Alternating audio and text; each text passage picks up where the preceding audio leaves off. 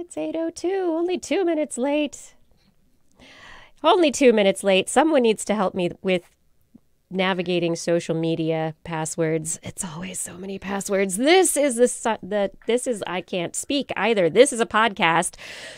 This is the broadcast of the This Week in Science podcast. We will be here for the next hour and a half or so talking about science. And if you want to get the podcast, make sure to download it wherever the podcasts are found. The whole thing is recorded here right now, live. And then I hack it up and chop it up into little bits, and that repurposed recording is what goes out as the podcast. So those of you who are here for this conversation, you get the whole thing. Blair, are we ready to go? We're ready. We are ready. Starting in. Let me get all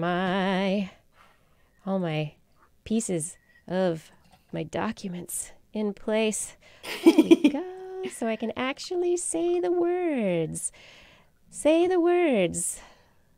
And, oh my goodness, these windows are not placed appropriately. Ready to start the show.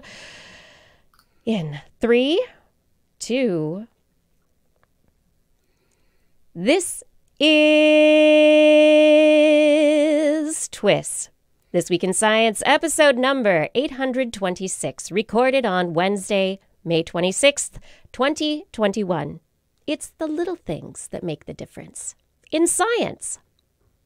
Hey everyone, I'm Dr. Kiki, and tonight on the show we are going to fill your heads with doom, deer, and just the gist. But first, Disclaimer, disclaimer, disclaimer. Though you may be watching this from the comfort of your temperature-controlled home on your cutting-edge high-tech device while consuming your chemically, derivedly delicious sustenance, you are still simply an organism in an ecosystem with a role to play. Though you wear mass-produced coverings, mask your scent with artificial aromas, augment your appearance with pigments, and fill your days with mathematically created code, you are simply a hairless ape in a colony of the same. No matter how much we separate ourselves from the natural world, we will forever be a part of it. And no matter how much we try to make sense of it, it is simply the system in which we will forever participate. So if you want to hear these hairless apes chat about things which often cannot be explained, since it is far bigger than our very own existence, we are here to provide you some food for your overgrown frontal lobe. Tonight on This Week in Science, coming up next. I've got the kind of mind that can't get enough. I want to learn everything. I want to fill it all up with new discoveries that happen every day of the week. There's only one place to go to find the knowledge I seek. I want to know what's happening. What's happening? What's happening this week in science? What's happening? What's happening? What's happening this week in science? Good science to you, Kiki. and a good science to you too, Blair, and everyone out there. Welcome to another episode of This Week in Science. We are back again to talk about science. Oh, yeah. Yeah, because that's what we do. We come here weekly to discuss science news stories that we found fanciful, fantastic, fascinating, that piqued our curiosity. And we hope that this show does the same for you. Tonight, I brought stories about, what did I bring tonight? I've got a little bit of stem cell relaxation. I've got a gist. I've got the gist about a gist. And we have an interview with Dr. Elisabeth Bik about scientific integrity and microbiomes. What'd you get for the animal corner, Blair? Oh, I have climate change, bird poop, primate accents, and wolves. Great. Lots of animals. Mm-hmm. Yep. A little bit of climate in there. Yeah. Okay. It's all connected. And a little poop, because Always. always a little poop in the Yes, animal as we corner. learned in our trivia, we talk about poop a lot on this show. So, We do. you know. We'll just put one more in the tally. Yeah. Okay, for those of you who are not yet subscribed to this program, You can find us by looking for This Week in Science on just about any podcast platform that's out there. Google, Apple, Spotify, Pandora, Stitcher, Spreaker, Radio TuneIn, all of them. We're out there. We're also on YouTube, Facebook, and on Twitch. Our website is twis.org. Time for more science. More science? The science. Okay. I have some headline stories that I want to start the show with tonight. Just really quick run down, because I wanted to hit a lot of notes. And I was just like, why don't I just knock them all out with just quick headlines? All right. A meta-analysis of 338 studies of vaccine safety published in the journal Vaccine found that the vaccines we use, the MMR vaccine, diphtheria, pertussis, flu, all sorts of, name it, they probably were looking at it, we use are generally safe for kids and adults. This meta-analysis determined that aside from what we already knew were previously existing adverse events, that there are certain individuals who do have higher risk for certain events to happen, no additional risks were confirmed. Vaccines are safe.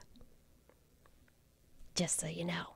And on that note, the CDC has told doctors to be on the lookout for myocarditis in young people following vaccination for COVID-19 as a result of reports to the agency's vaccine unit. However, the incidence of these reports is not more than what would normally be expected in the general population. So this is something that has been noticed by doctors. It's been reported in the adverse events report system, but it isn't something that appears to be actually connected. They haven't made any connection to the COVID-19 vaccine specifically yet.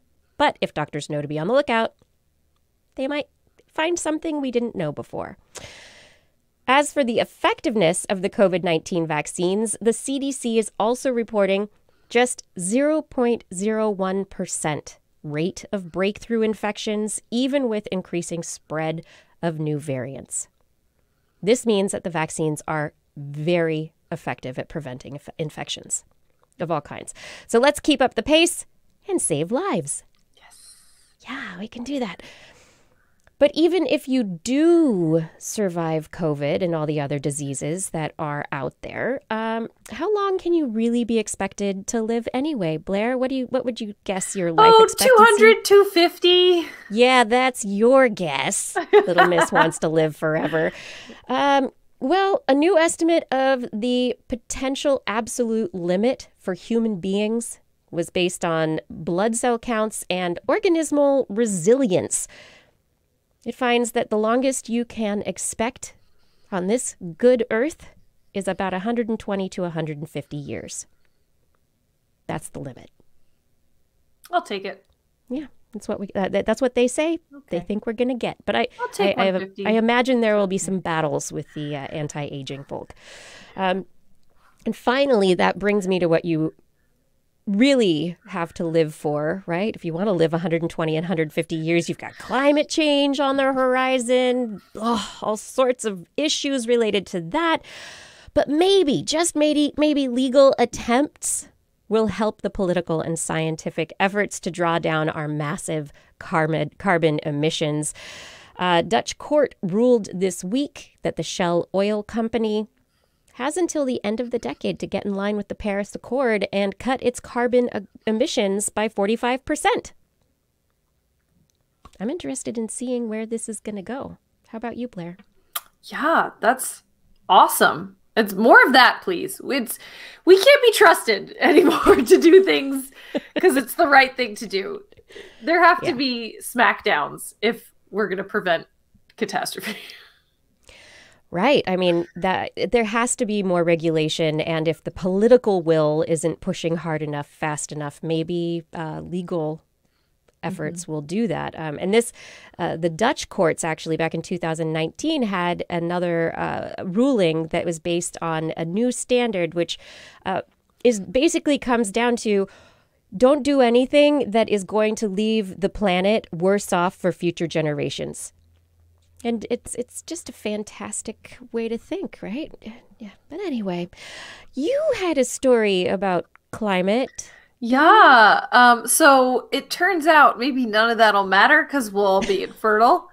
No. What? Yeah. So it's very important to make sure that the current generation of living things survive. But if they can't have babies, it's a huge problem anyway, right? So this is a study looking at the impacts of climate change on fertility versus the impacts of climate change on fatality, basically. Mm-hmm. So if temperatures aren't hot enough to kill you, will it make you infertile?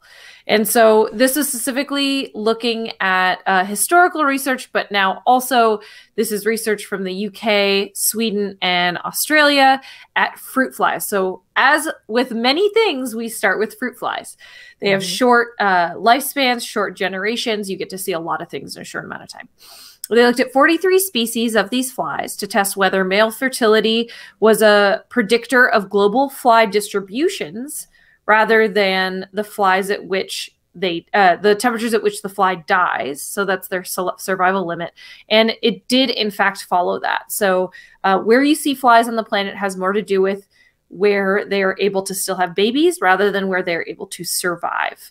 And so from this data, they estimated both the temperature that is lethal to 80% of individuals and the temperature at which 80% of surviving males become infertile. So these two different buckets, right? And they found 11 of the 43 species experienced an 80% loss in fertility at cooler than lethal temperatures. And rather than it recovering over time, it actually, infertility got worse over time after exposure.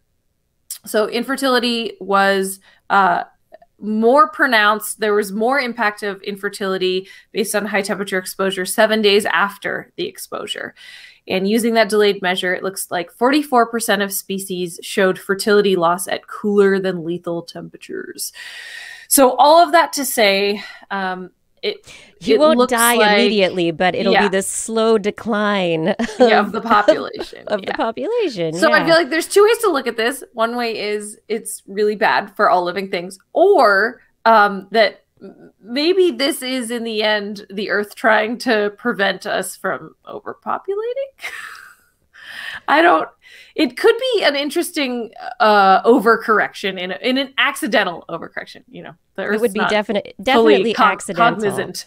But it is interesting to think about how just socially birth rates are lower than in previous generations. Right. But it would be interesting. Again, this was fruit flies. There have been previous studies looking at mammal species and infertility with raised temperatures, things like cows, pigs, fish, and birds. So there is a historical significance to this looking at fertility research, but this could be a thing. It could be, and it could just be one additional factor in not just human populations. I mean, if human populations can maintain with air conditioning and moving around, but our food crops and the species that we rely on, though they can't, then if ecosystems stop failing as climate change increases, then that's an issue. So 100%. Yeah. It's all a system. But yeah, this does harken back to the New York Times article from, I think, earlier this week. Everybody's getting upset because there was a New York Times article pretty much about the decline of populations, that because of declining fertility rates, populations are going to decline, and that's going to affect the economy. And people have put that together before, but I don't think anyone had written about it in such a prominent newspaper previously. Yeah. And I think that's just the big kind of flashing red lights that I wanted to bring up about this is when we talk about climate change's impacts on population dynamics, fertility is an important piece. Huge piece. Well, speaking of fertility, what about stem cells? Stem cells are those wonderfully reproducible cells that can become, especially if they are the kind of stem cells that become any kind of cell in the body, the pluripotent kind, then they have much that they can do for us. However, governments have taken oversight and passed laws about when we can do research, what money can go toward research funding, and over a governing body, the International Society for Stem Cell Research, provides guidelines to the research community internationally on kind of what research you should be doing, that you could be doing, and really helps people follow along the moral, ethical lines, which are not necessarily the same for every country, for every society around the world. And so this week actually, they dropped their new guidelines. And this is after a lot of conversation with many scientists, ethicists, people around the world putting these guidelines together. They have a new 3-tiered system for research into areas of concern. And the lowest tier, tier 1, is the lowest level of concern. And into that tier is where they've put organoids, brain organoids. We've talked about them on the show brains before. Yeah, little mini brains, right? These little balls of nervous tissue that allow researchers to understand how brains work. But there have been questions raised about the potential development of consciousness by these organoids. Well, the researchers have all agreed that organoids are still at an early enough state of research that there's no chance any organoid is going to reach consciousness within about the next 5 years. So they've put it at the lowest tier of concern. Next level is level 2, and that is where they have put the transfer of human-animal chimeric embryos to a non-human uterus. So it's kind of like a middle level of concern. Okay, so it's a human and a mouse being put into, or a human and a rat cells being put together in an embryo and having that embryo put into a rat uterus, for instance. There are also human pig chimeras that are being developed and others. The highest level of concern is anything involving the use of stem cell-derived gametes for human reproduction, the transfer of chimeric or model human embryos to human or ape uteruses, and the editing of germline genomes. And those are prohibited at the highest level of concern. So for now, the stem cell community is policing themselves and saying, let's not do this. We're not going to make human ape babies. That's not something we're going to do. We're not making human animal chimeric organisms that we will then bring to term. That is not going to happen. Everyone's agreed that is not something that the scientific community, stem cell scientific community, wants to do. Now, the final thing that they did, though, is they did drop their 14-day limit for human stem cell development. 14 days is just about when gastrulation starts getting started, and it's a really interesting phase of cellular and organismal development. Dropping the 14-day limit doesn't mean much for some countries. Like the UK actually has a law that says scientists cannot do research with human embryonic stem cells past day 14. That's it. The United States does not. So the fact that we don't have that kind of a law, now that this is kind of opened up, it does beg the question of what kind of research will this allow now? Or will the United States politicians, will they create a law because they don't agree with the allowance of further research? But it's open questions as to where this stuff will go. Cells in a dish is not the same as cells in a uterus, for sure. So it's an interesting state we are in, and it's wonderful that people are talking about the ethical aspects of where they want the research to go and how they want to manage it. I want more evidence and logic-based rules for these things. So this is exactly the direction we need to move in. And I'm really happy that they dropped the 14-day limit. It'll allow better understanding of early development, and it could really, really assist scientists. Yeah. So let's go from stem cells to your poop story. Oh yeah, poop. And how we're all killing birds. Oh, no. No, that's not actually true. So this is a study from Manchester Metropolitan University and University of Edinburgh looking at garden feeders in Scotland. So this is the big asterisk on this paper, is that it is specifically about birds and bird feeders in Scotland. Got it. So before we extrapolate this to the whole world, just keep that in mind. However, Scotland this is not the whole world. No, Okay. but it is a system that you can study for future research, right? So anyway, they wanted to see how garden feeders were impacting local populations of birds. And if you just want to see how a migratory population or a population that does not normally hang out where people are can run amok when you feed them, look at the Canada goose situation in North America. It's just a mess. They are not supposed to stay here year round. They're pushing other native birds out. There's all sorts of stuff, right? So they collected data on bird feeding in Scotland, just asking people, but also how else poop. So they collected fecal samples. They're always near bird feeders. And then they also looked outside of these bird feeders in local gardens and personal gardens. And they specifically were looking for peanuts. Why? Because peanuts are often found in bird feeder feed that's sold in Scotland, but is not a local plant. So right, that makes sense. So that's like, okay, this bird was definitely feeding at this bird feeder. Also, just as some background, 150,000 tons of bird feed purchased in the UK, and that the amount of feed that they purchase is actually more than triple what all the birds would need to sustain themselves. So it's a little excessive. And they did a whole transect of Scotland. They were able to check all these woodland areas and specific gardens and backyards.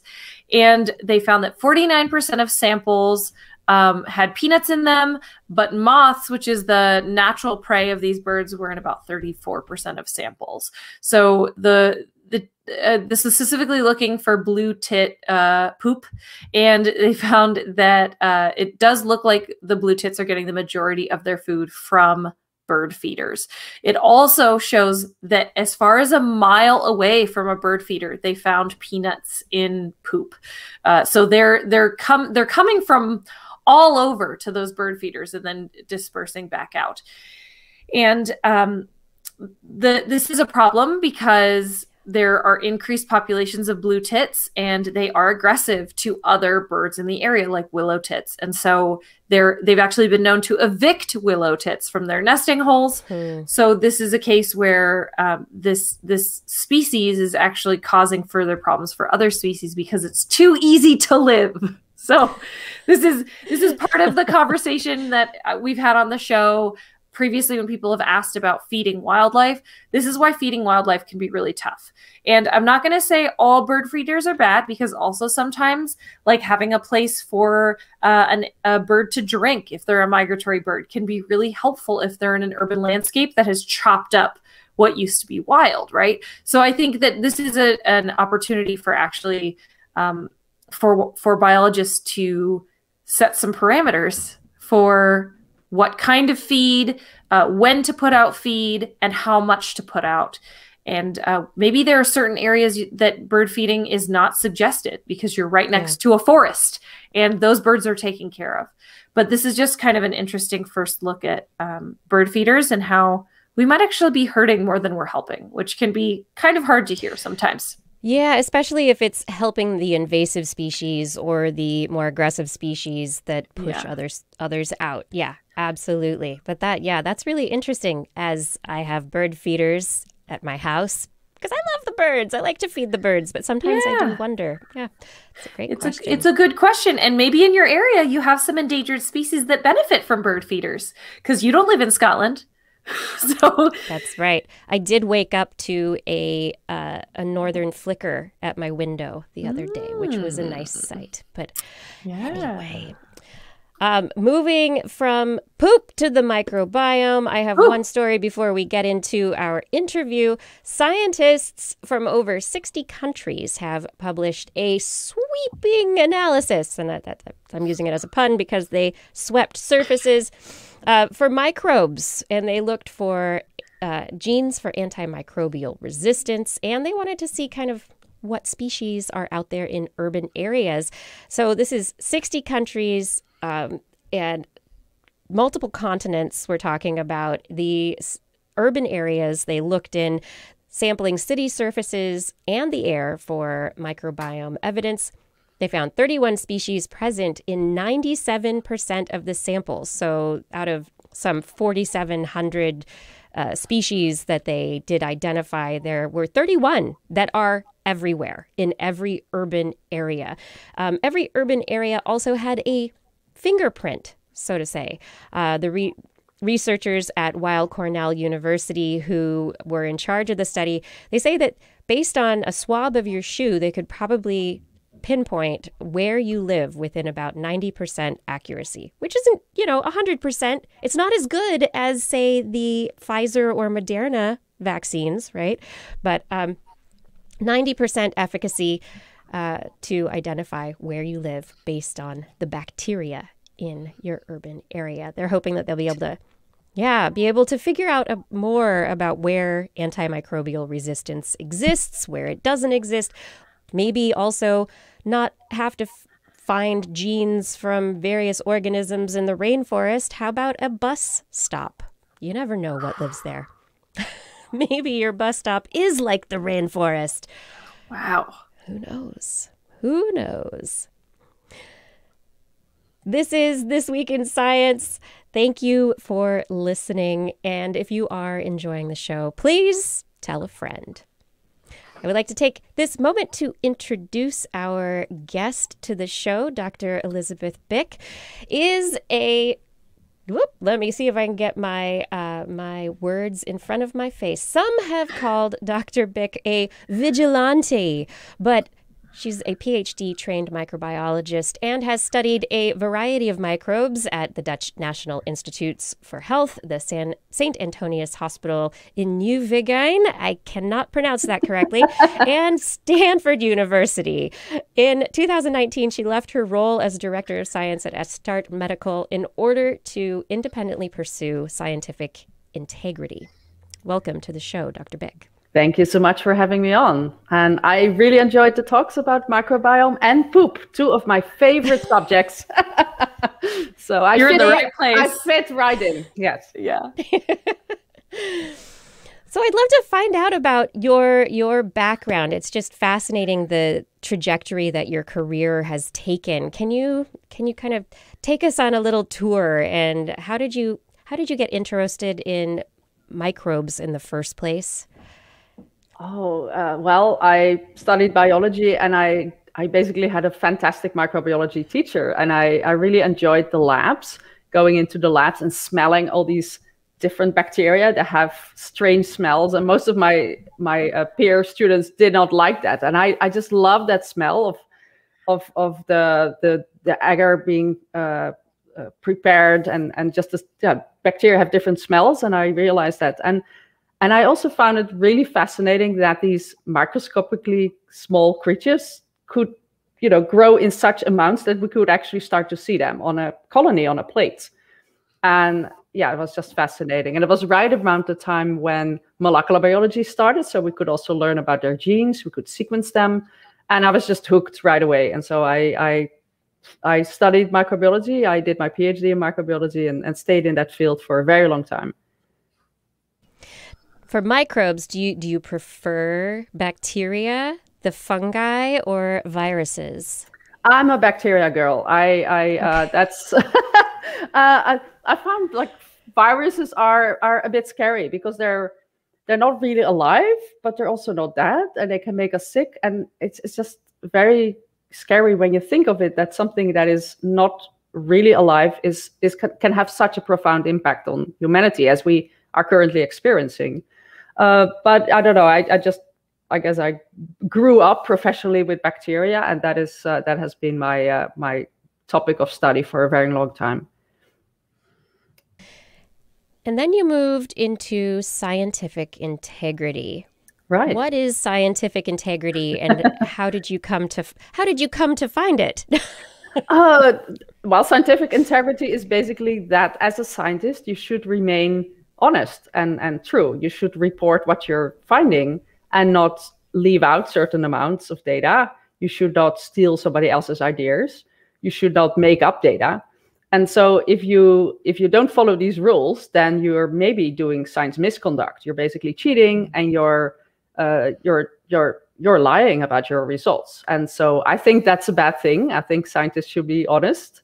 And luckily, most scientists are honest. But because a lot of people in science are pushed to publish as many papers as we can, some people will try to break the rules and get more papers published by cheating, by making up stories. And so that is the part I'm interested in. And I think science misconduct can be tremendously bad for science, because other people might not be able to replicate those results.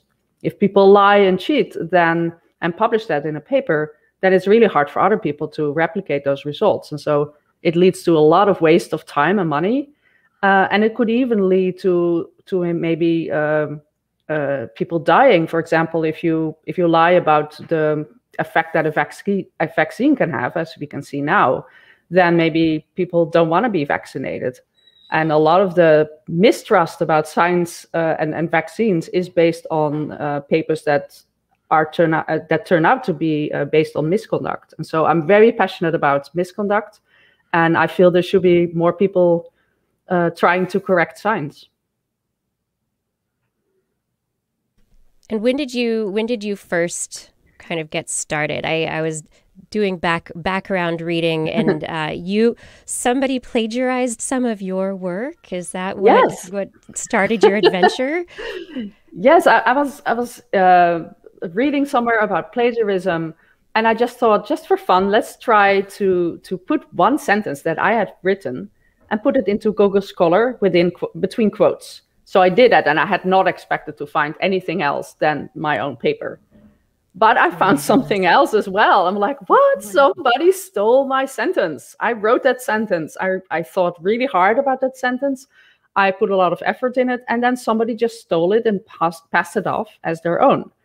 So I looked up that paper that had used my sentence and found out that they had stolen a whole paragraph of text that I had written.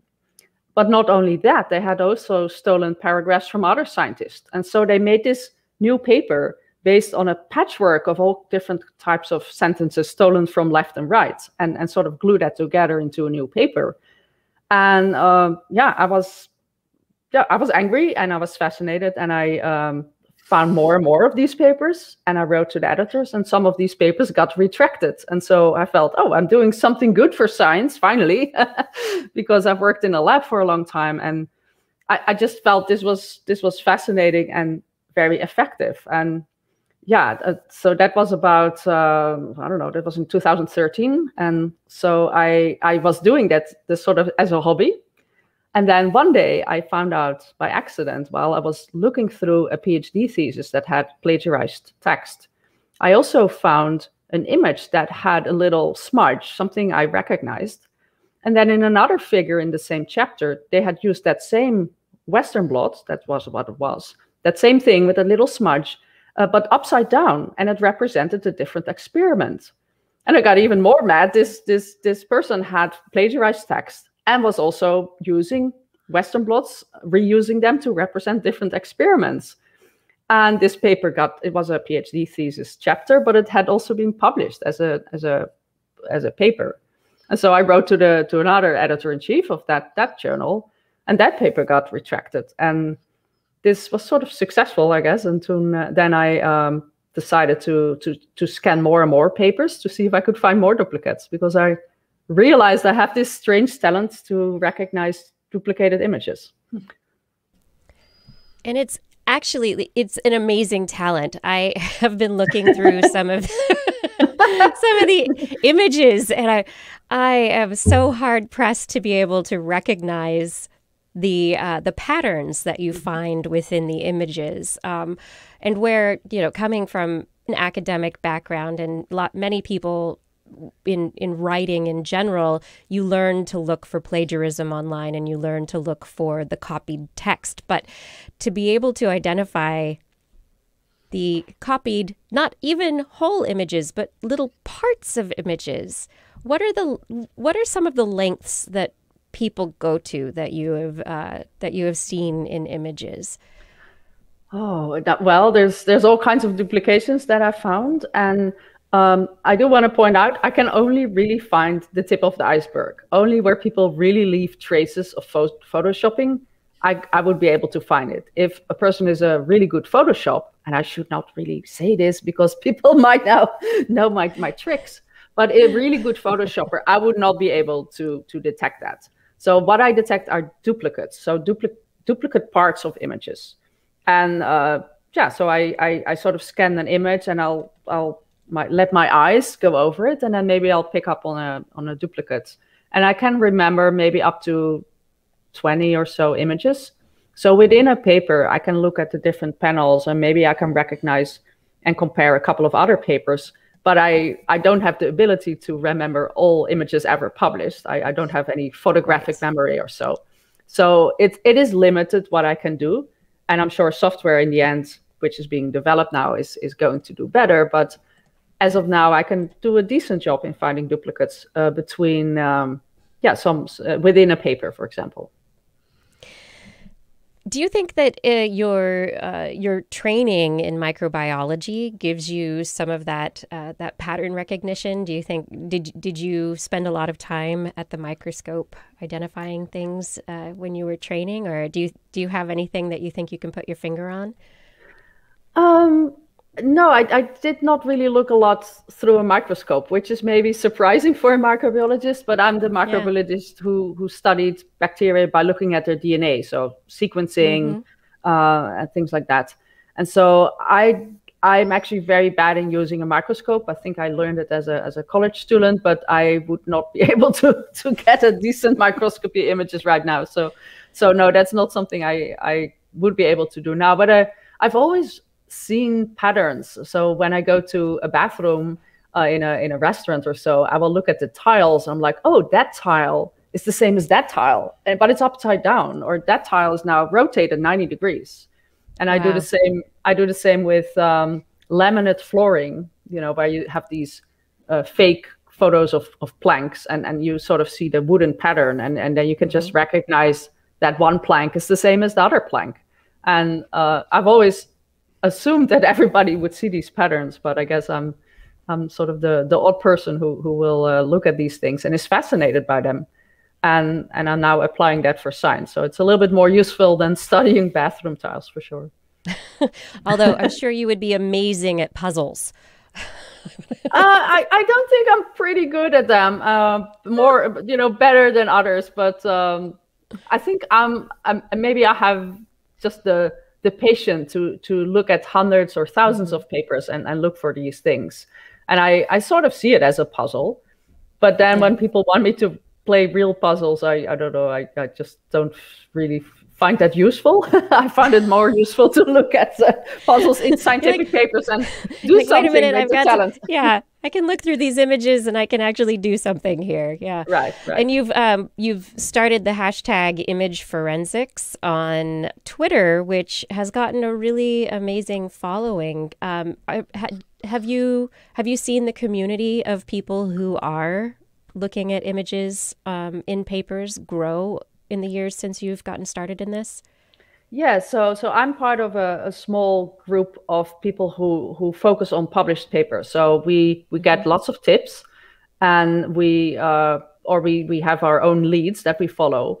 But I hear more and more from people who have found these things independently of that, who are just reading a paper for their work and finding a duplicate, or finding duplications while they're doing a peer review, for example. So I do think that the amount of people who recognizes these things is definitely growing, and I hope I've contributed a little bit by playing this game on Twitter and just opening people's eyes. Like if you know what to look for, you'll find these things in the papers that you read. I know by following your feed and following your hashtag, I've tried my hand at things, but I haven't found anything in any papers yet. So, but if I do find something in a paper, your advice is to do what? To remain calm and to not yell misconduct. So this is what I think a lot of people will immediately say, oh, this is misconduct. While in reality, a lot of these duplications might be honest errors. Not all of them, maybe only half of them. But it's hard to know from just looking at an image what really happened. So in a lot of cases, you can say that it's a duplicate. So what I would recommend is to write to the editor-in-chief of the journal in which you have found this paper, in this duplicate, and tell them about what you found, but remain very objective. So just say, figure 2b looks remarkably similar to figure 5c, or there's an overlap with a little illustration. Unfortunately, I've done this a lot. I've reported around 4,000 papers by now. And there's, I know it's a lot. I've scanned like probably 100,000 papers, but I really only look at the images, so I don't read the papers. So I don't really read them. I should probably not be saying that, but I only look at the images. And so I have reported a particular set of papers, around 800, a couple of years back, 5-6 years back. And so I know what has happened to all these papers that I've reported to the editors-in-chief. And basically, with the majority of these papers, nothing happened. So I found these duplicates, I reported them, and then the editor did not take any action. So only in 40% of the cases did they either retract or correct the paper. So in the majority, there's just nothing that has happened to the paper. And I found that a disservice to the scientific readers of these papers. So these papers usually cost a lot of money. And if you're part of a university, your university pays a lot of money for these papers and these journals. Yeah. And the journals should care about the quality. So I feel that if a reader raises a concern about a paper, the journal should take action. You know, if you buy a car and the wheel drops off a year later, you would probably go back to the dealer and ask, what's up with that, and can I get a new wheel? But yeah, it seems that a lot of journals don't really care about the quality of a paper after it has been published. So I'm taking things a lot online. So I either take them to Twitter, or I will, that's usually a sort of a last resort. But I post most of the papers on a website called pubpeer.com. Mm-hmm. And I will alert the reader that there's a potential problem with a paper. And then if people have a PubPeer extension, so they have plugins that will work with your browser, so you can do then a literature search. And if you have that plugin, it will tell you which papers have a comment, and you can click on that and see if there's a problem with the paper.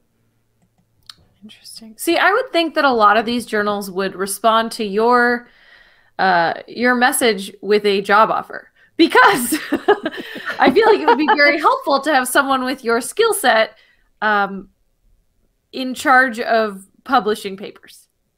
That would be wonderful, but no, I actually would like to remain independent, because I don't want to be working for a boss ever again. This is really good.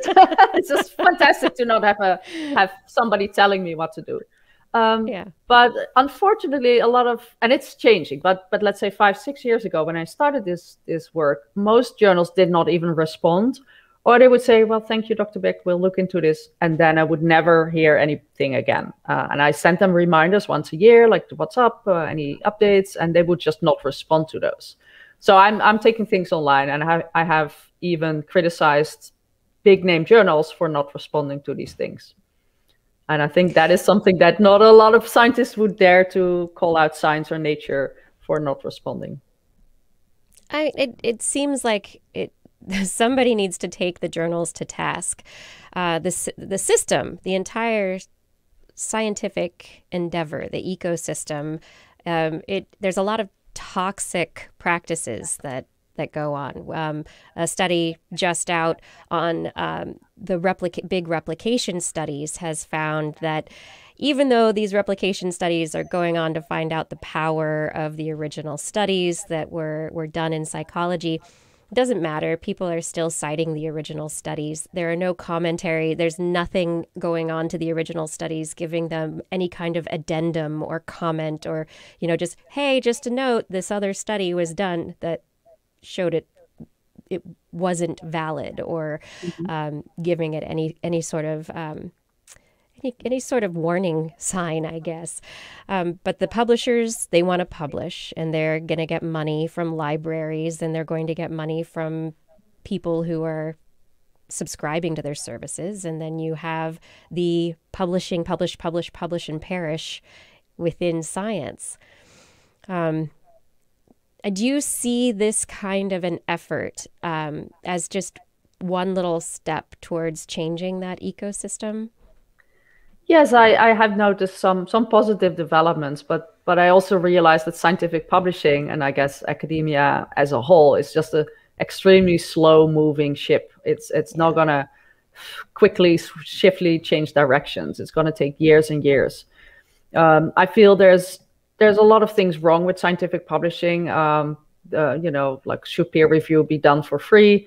And peer reviewers are not really educated to find fraud. They're educated, or they're supposed to find flaws in papers, but not necessarily fraud. And so that's not really their job to do.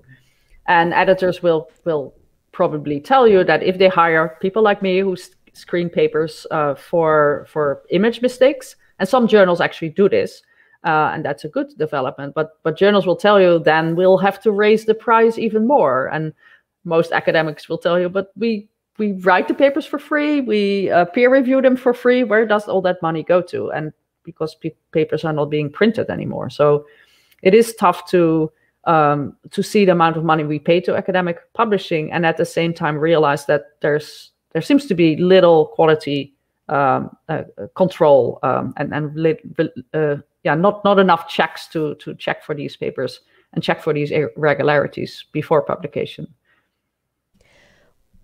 Where do you think the drive to create paper mills comes from? Do you have any thoughts on why there are groups of people just publishing these fraudulent papers that are going out? Yeah, so paper mills is a very, at least the ones I'm familiar with, are very specifically tied to medical doctors who work at hospitals in China.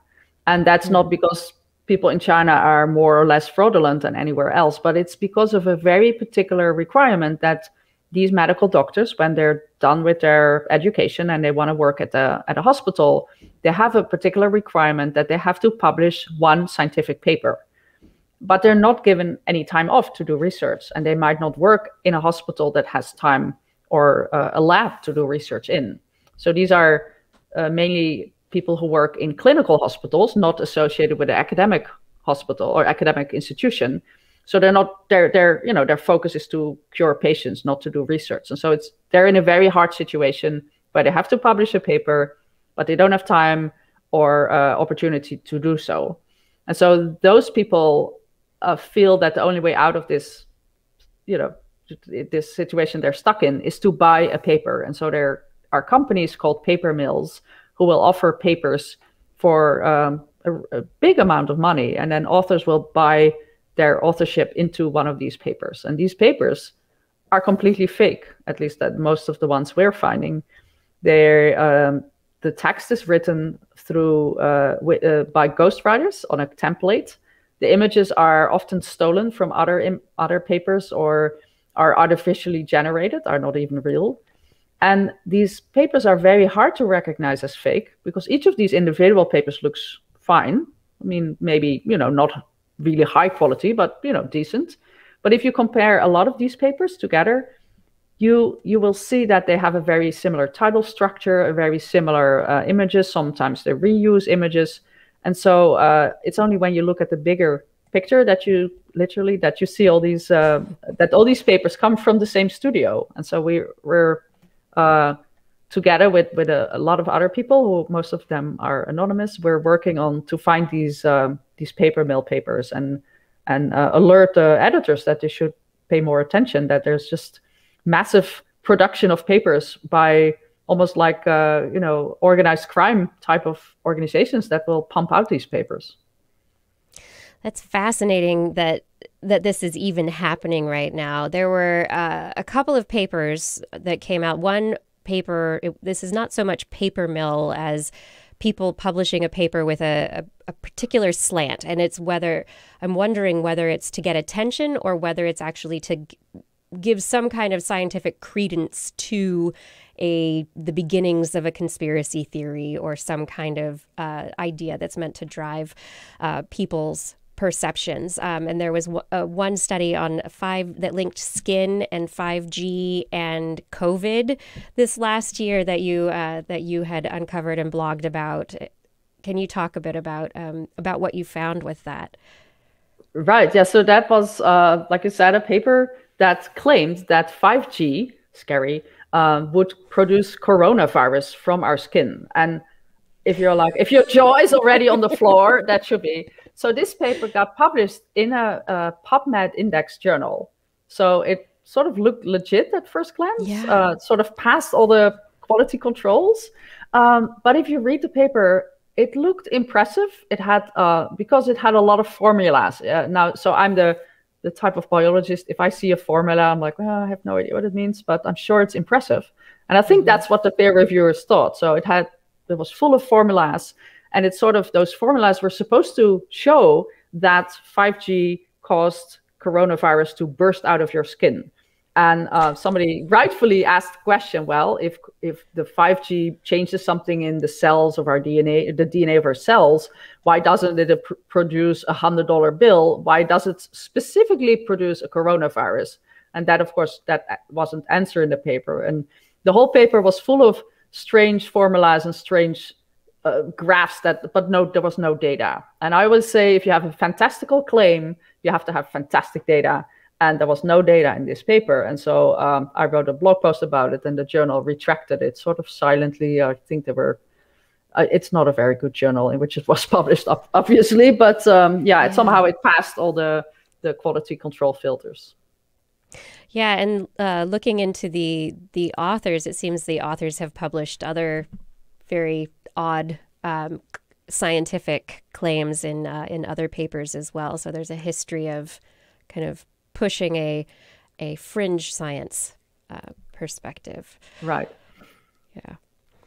Anyway, I just wonder if, it is something like that. The paper got retracted, but is something like that? Is that just that researchers urge for attention, or is that something else? Do you think that there is the possibility with paper mills, with journals that maybe aren't great quality but get published in PubMed, that there might be the possibility, if we're not looking closely enough, of it being used to, like I said, give credibility to not credible ideas?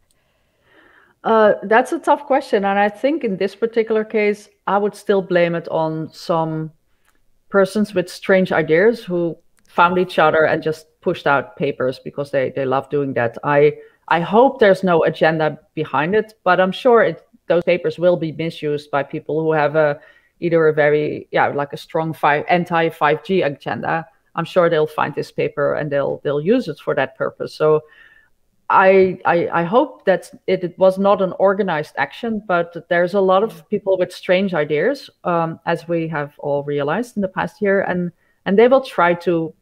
They're convinced that scientists are not giving them a voice, and they'll find some platform to publish their ideas in.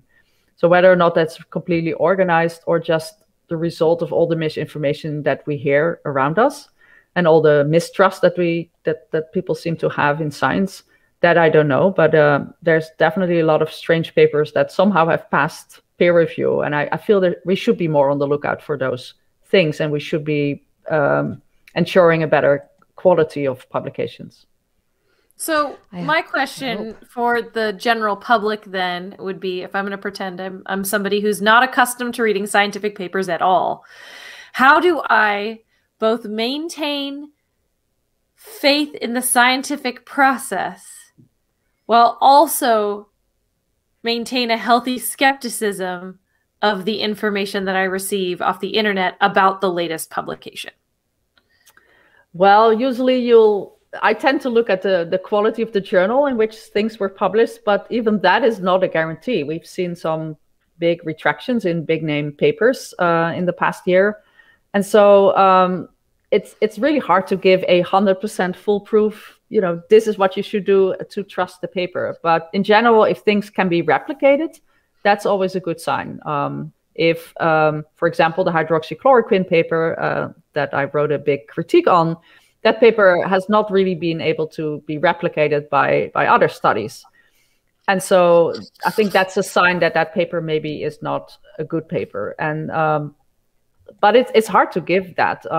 In general, I still believe that most science is to be trusted, but there will always be these odd outliers that fall through the cracks and that get out there and that just have not been peer reviewed very well. And that is why I'm a firm believer of post-publication peer review. I feel once a paper is published, you should allow other scientists to be critical of it and to write critiques about it. And so that's why I make a lot of use of PubPeer. So probably my guess would be go to PubPeer and see if people have written critiques about the paper and see if you can trust it. And that might be the only way to really advise it. But it's hard even for scientists to know what is true. Some papers just look real and turn out to be completely fake. But that is only a small fraction of papers. Yeah, I really think that there are so many papers being published right now, and that is really, it's the information overload. When the scientific community these are the people who have to read the papers, and if you are an expert in a particular niche area, read the papers in that area and tell other people what you think about them. Are they good? Are they bad? And you have to be willing to speak about them or criticize them if they are not good, so that that information can percolate out to other communities who maybe are not the experts, right? Right. Yeah, time to get that information out. Is there anything else that you want to say about scientific integrity and the work that you're doing currently that you think people should understand? Yeah, well, it's not always easy to do what I do. I do receive a lot of criticism. So right now there is a threatening lawsuit, like a lawsuit that I might get because I criticize the work of a particular scientist. And so it is not always easy work. It could be even dangerous work. And I feel that I am a scientist who criticizes papers, but I don't try to attack the persons behind, the authors. I don't try to make it personal. And it's tough that I receive these ad hominem attacks, on the way I look or the way I talk or the way, my whole history.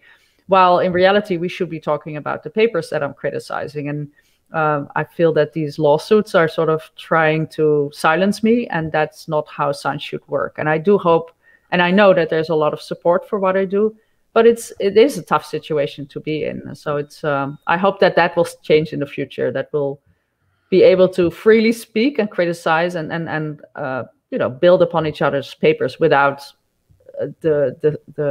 having to be afraid that we'll be sued for that. What happened to the free scientific enterprise and right. free inquiry? I know that is what I was promised when I started this career, but it did not quite happen. Yeah. Yeah. Well, thank you so much for doing what you do. And for our audience and people who are out there, you do have a Patreon account. Is it just your name? If people are interested. Elisabeth Bik. I don't want to ask people for money, but if people have $1 to spare, yes, I am on Patreon. Elisabeth Bik is my handle, I guess.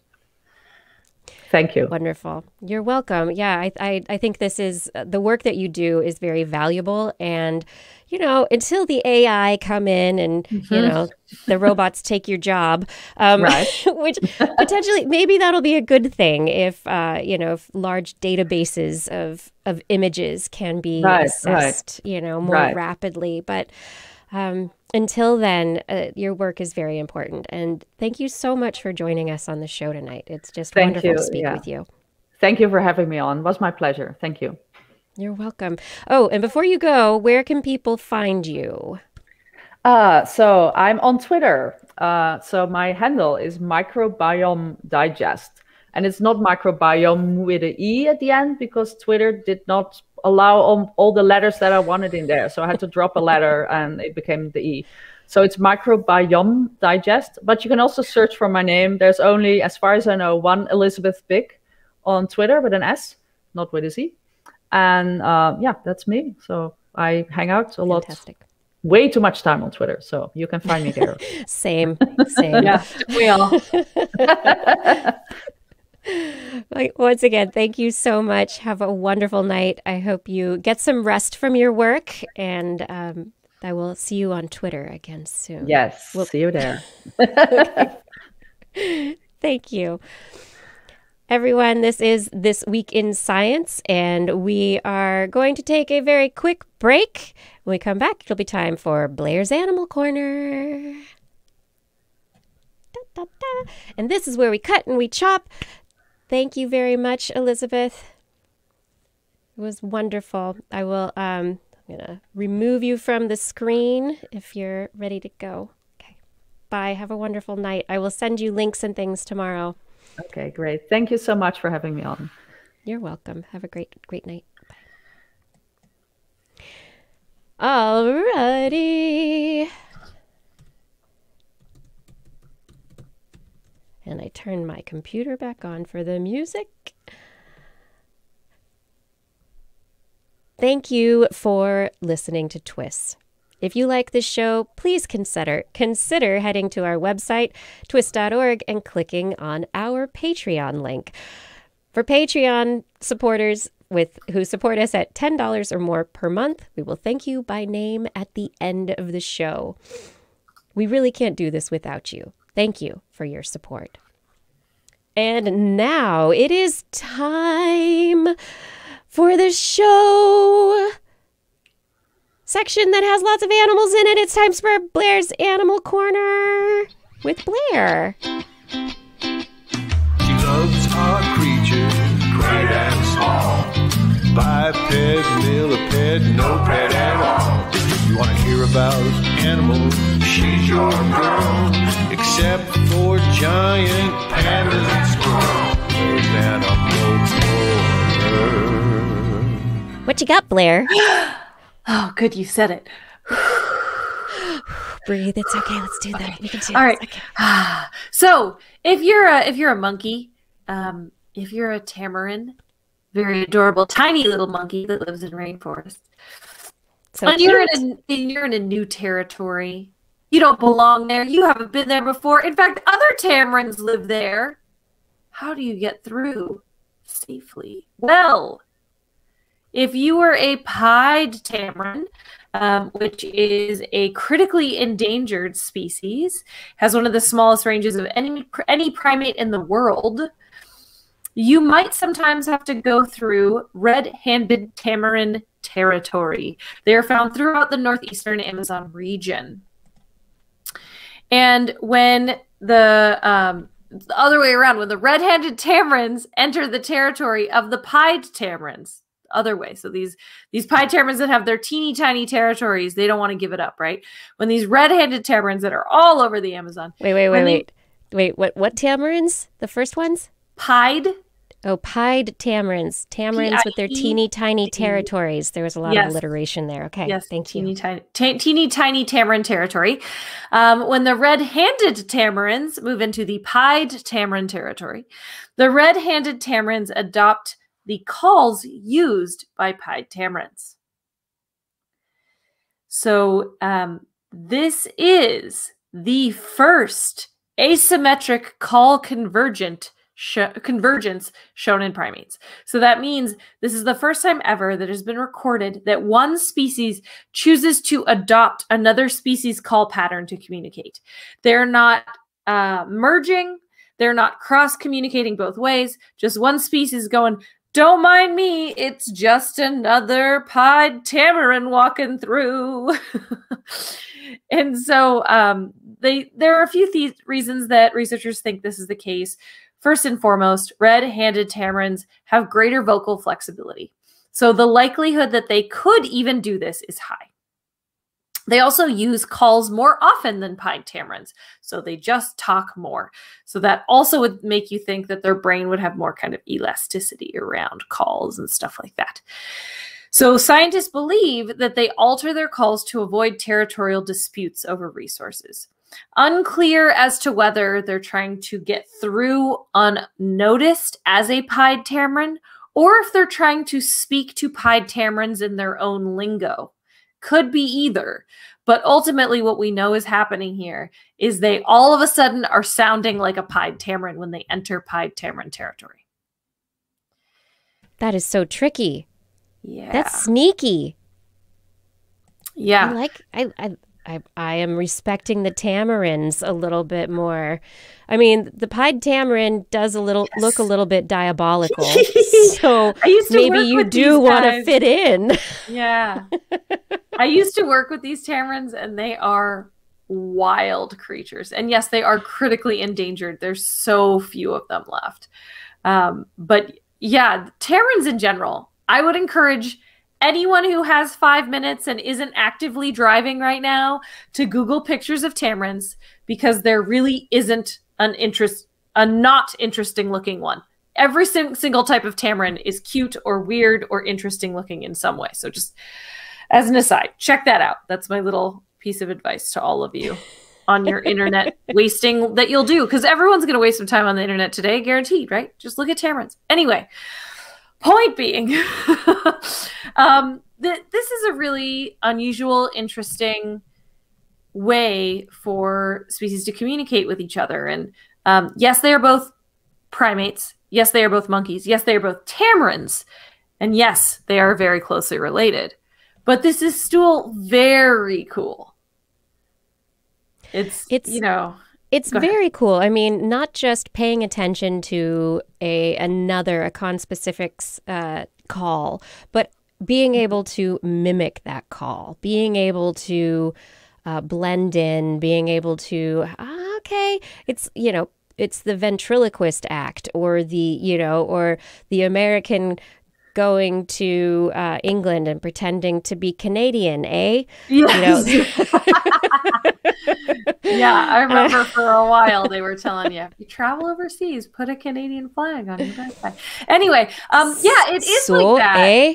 But Yeah. it's also kind of more like walking through the zoo and making a call like a chimp as you pass the chimp exhibit, because it's a different species.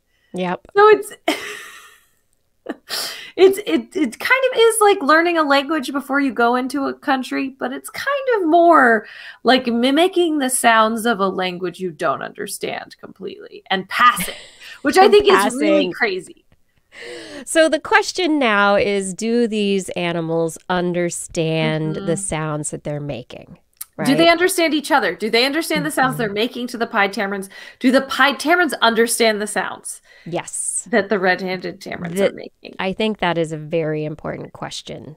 Yeah. Yeah. Is it just mimicry, or is it actually picking up the other language? Right. And then I can't help but wonder, with our fairly poor human ears, when we go into a habitat and we think we're hearing certain things, are we always hearing those animals? Or sometimes are we hearing other animals mimicking those animals? That's a great question. I don't know. You know, I watched crows fighting a red-tailed hawk the other day, and it didn't occur to me until right this second that crows are capable of a lot of sounds. Do you think a crow has ever mimicked a red-tailed hawk? I have a starling that lives in my house that mimics it mimics the crows. It mimics the song sparrow. It mimics the bird of prey that lives nearby. All of them. This starling mimics all of them. And so I have caught myself going, oh, I wonder if there's an osprey in the neighborhood. No, it's a starling. Gosh darn starlings. Yeah, so then you have to separate out mimicry versus communication. Is this mimicry that we're hearing in these tamarins, or is it communication? Yeah. Yep. Then when you look further out in the animal, which? Anyway, lots Which one is it? Mm-hmm. Yeah. Which one is it? Which one is it? And moving from monkeys to wolves. Wolves in deer territory, which one is it? Prey or savior?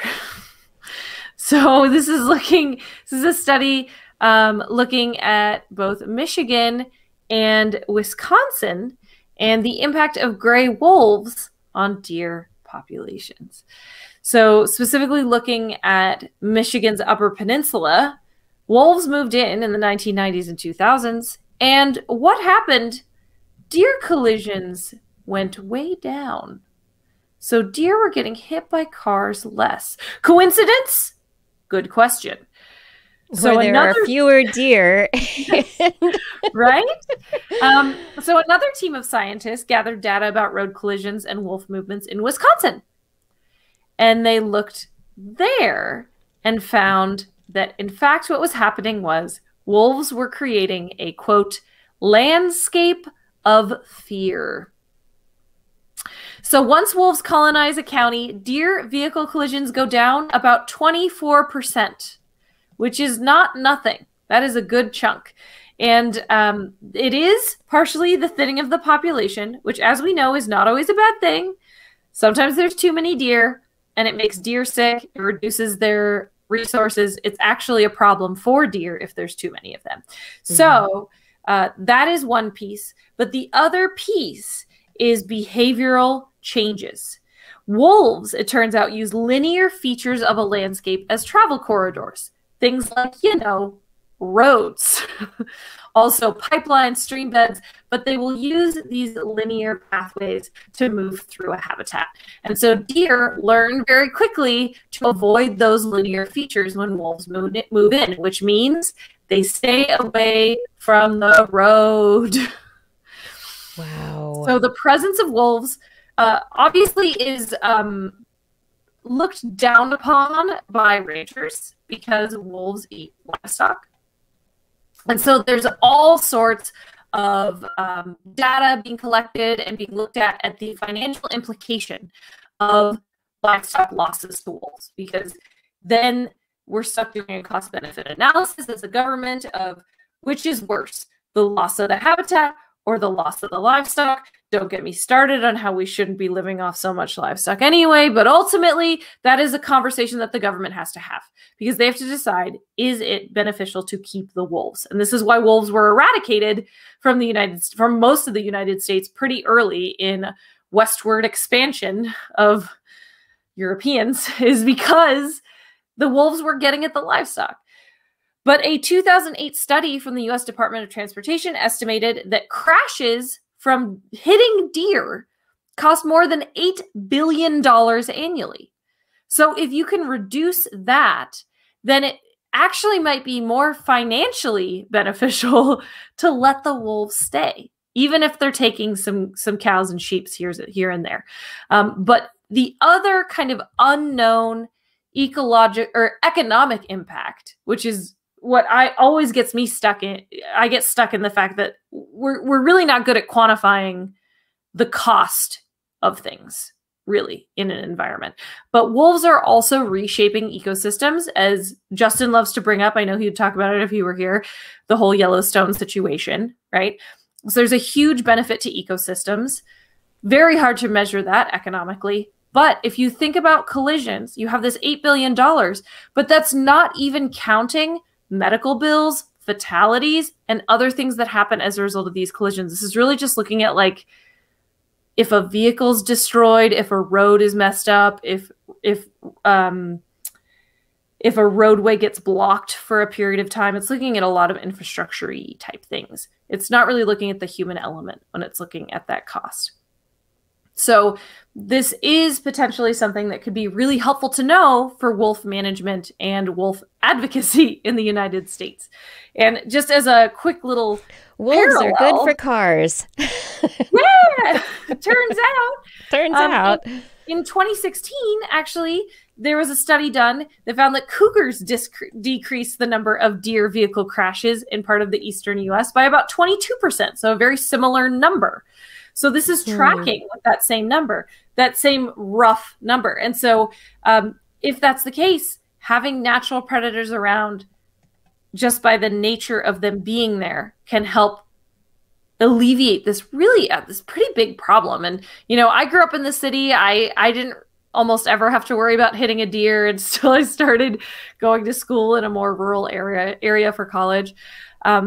But there are lots of places in this country where people are scared to drive late at night or early in the morning, and it's kind of nerve-wracking because if you hit a deer, it could be the end of your car or the end of your life potentially. It's really dangerous. So it's very good to know that there are natural solutions for this.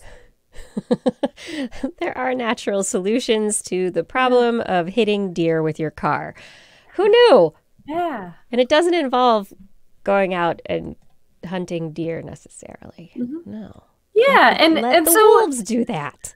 Large carnivores have an ecological and economic value. That's really what this is about, is, again, the whole ecosystem. You think about the whole system thinking, the package, right?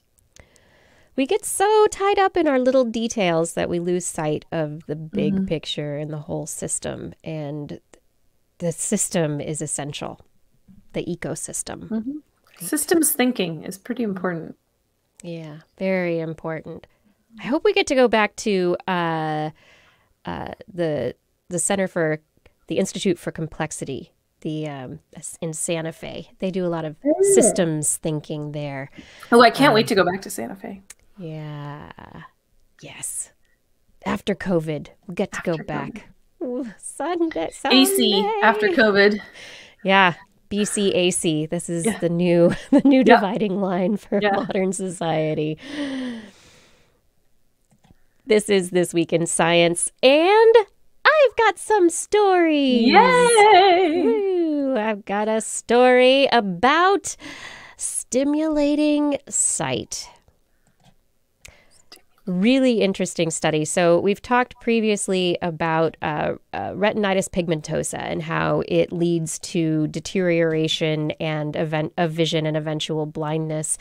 And there really are not many treatments for it. And researchers have been trying to come up with various ways to treat the disease, whether it's been gene modification or whether it's drugs or whether it's, hey, you're going to get a cybernetic eye. There's all sorts of things. And researchers just published from the University of Pittsburgh and the University of Basel in Nature Medicine on the first evidence of giving a person who has retinitis pigmentosa partial recovery of vision with optogenetic treatment. Excuse me. And now optogenetic treatment is when we put light-sensitive molecules into cells. And I've talked about it on the show many times with respect to mice and controlling cells in mouse brains, getting mice to do different things. And usually it's a rhodopsin, it's a light-sensitive protein, a light-sensitive molecule that responds to blue light. But in this particular case, this 58-year-old man was injected with a virus vector, an adeno-associated viral vector, that then put this channel rhodopsin crimson R into his eye. And it took several months of this vector to actually incorporate this new molecule into the light-sensing cells in the retina of this man's eye. This molecule originally came from an algae, Chlamydomonas noctigama. And so now from algae to vision, this man went from not being able to detect any light at all to being able to be able to at least locate on a table objects. He can't see them distinctly necessarily, but as opposed to being 100% in the dark, he's now able to make out shapes on a surface and be able to identify them. And the really interesting trick to this, though, is that even though this channel rhodopsin, crimson R, it doesn't respond to blue light, it responds to red light. And it won't just respond to sunlight, even though there's a bit of red in sunlight. There's not a lot. They have to put special goggles on the person. So the people who get this treatment have to wear goggles, and the goggles then take the visual signal and send red light and wash the retina in red light so that the photosensitive cells are then activated and allow the person to see. So it's a combination of molecular technology in addition to actual physical technology, goggles plus special chemical in your eyes, and suddenly you can see. Suddenly you can see.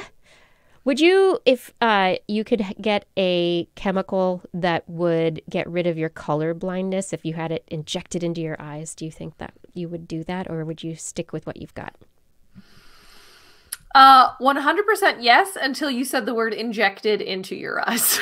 I think that was tough because I won't even get LASIK because it scares me to have.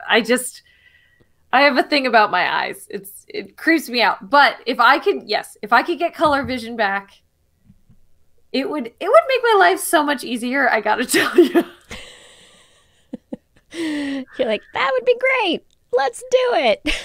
Yeah. I don't think a day goes by that somebody doesn't use a color identifier for something to me. And I often have to be like, oh, I'm sorry. I don't know. I don't see that color. Yeah. Yeah. Yeah. Well, this research is very cool. It's just a few people so far that they have started this trial with this optogenetic technique. And they've treated a few more people, found that it worked okay. They weren't able to do the face-to-face testing because of COVID. But they did determine that it was safe, that the dosage they were giving was safe. And they are now doing additional tests with increased dosage to see if they can get a better response with more cellular recruitment, with more of this light-sensitive protein getting into the retinal cells, and with better light detection and better vision. So maybe one day there will be people, and maybe they won't need goggles one day. Who knows? Maybe it'll be a different world. Yeah. And then the final. So cool. I know. It's amazing. This is, this kind of science where it's like combining, it's very futuristic. I'm like, this is sci-fi. And I was sitting there thinking about having no vision at all, and then suddenly having the difference between light and dark and some just kind of crude shapes would be a complete game changer. It would completely change your life. Totally. Yep. You'd be able to actually get around your house more easily. Like just basic tasks would be so much easier. So much easier. Yeah. Yeah. So more tests to come, and they are calling this new technique, this new kind of information. And the way that it worked, it took a long time for it to start working, and the subject had to start really learning how to see again. And so what they're calling it, the clinicians are now calling it with a whole new name because no one's ever done this before. And so it's a new scientific field that they're calling visual rehabilitation. Awesome. Yeah. Brand new. Awesome. Field. This is what the 2000s was supposed to bring. This is exactly the just a little bit late, but we're here. The artificial. It's not even that late. We're still in the first half. It's the artificial limbs that can interface with your brain, and this is exactly. I forget the flying cars. I don't need that. This is what we need. I don't need those. Just give me all the adaptations. Yes. I need that extra thumb from last week's show. Yeah, and totally. Yeah. And my last story for the night has to do with memories. Oh, the details fade over time, don't they? They sure do. They just fade. And we know, we've heard from researchers through the years that if you access your memories over and over and over again, that it's that accessing of memories that maybe overwrites them a little bit and kind of muddies them up. But a new study that was just published in Nature Communications kind of explains the reasoning behind why they become less vibrant. And the gist is that we remember the gist. We don't remember the details that we don't need to remember. And so they had a number of individuals in this study look at these visual images, and they had to, they were prompted to recall certain aspects of the image that were either very detail oriented or more meaning related. So they had word image pairs, and they were supposed to say, for example, if the image was colored or grayscale, which is more perceptual, or whether it showed an animate or an inanimate object, which is more semantic or meaningful. And then they tested them right after they were trained, and then tested them again 2 days later, and they found that the participants, surprise, surprise, were faster at recalling the semantic details. The perceptual elements, just those were not, they're just perceptual, and they were not important. And the researcher says it's kind of like, imagine that you're reminiscing about a dinner with a friend before COVID. And you realize you can't remember what the table decor was, but you do know what you ordered while you had dinner with your friend. Or you remember a conversation with a bartender, but you don't remember the color of the shirt the bartender was wearing. Or you're like, it was a green shirt or a red shirt. I'm not quite sure. And they say this pattern towards recollection of meaningful semantic elements we demonstrate in this study indicates that memories are biased toward more meaningful content in the first place. And we've shown in previous studies this bias is clearly reflected in brain signals too.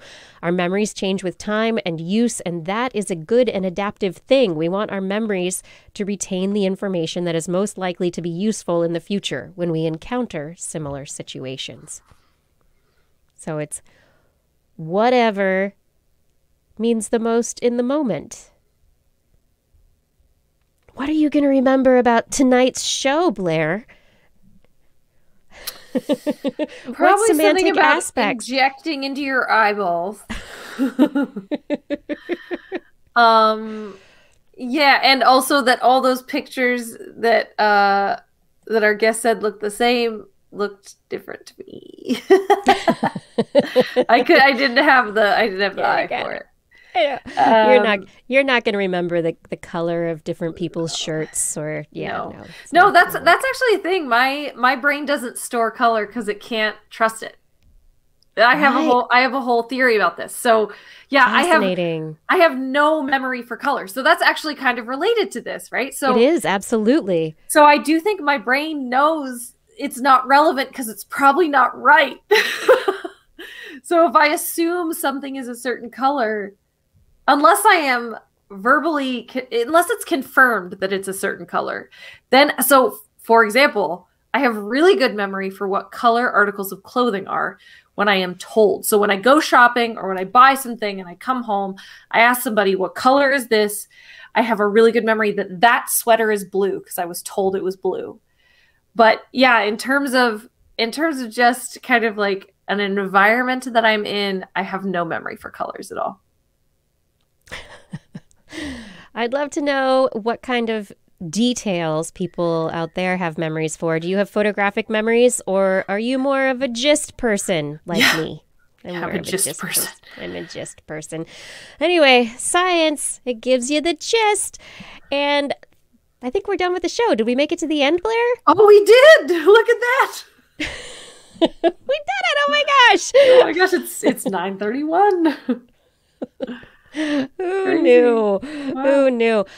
Well, I do want to thank Dr. Elisabeth Bik for joining us on the show tonight. It was wonderful to have you on the show. And as a reminder to our audience out there, you can find her on Twitter. You can find her blog. We will have links at our website, TWIS.org. as well. And oh my goodness, I guess it's time for me to say thank you to people. I do like saying thank you. Thank you, Blair, for a great show. Oh, thank you, Kiki, for hosting. And my shout outs to Fada for help with social media and with show notes, with Gord for manning our chat room, which may be changing soon. We'll have a conversation after the show.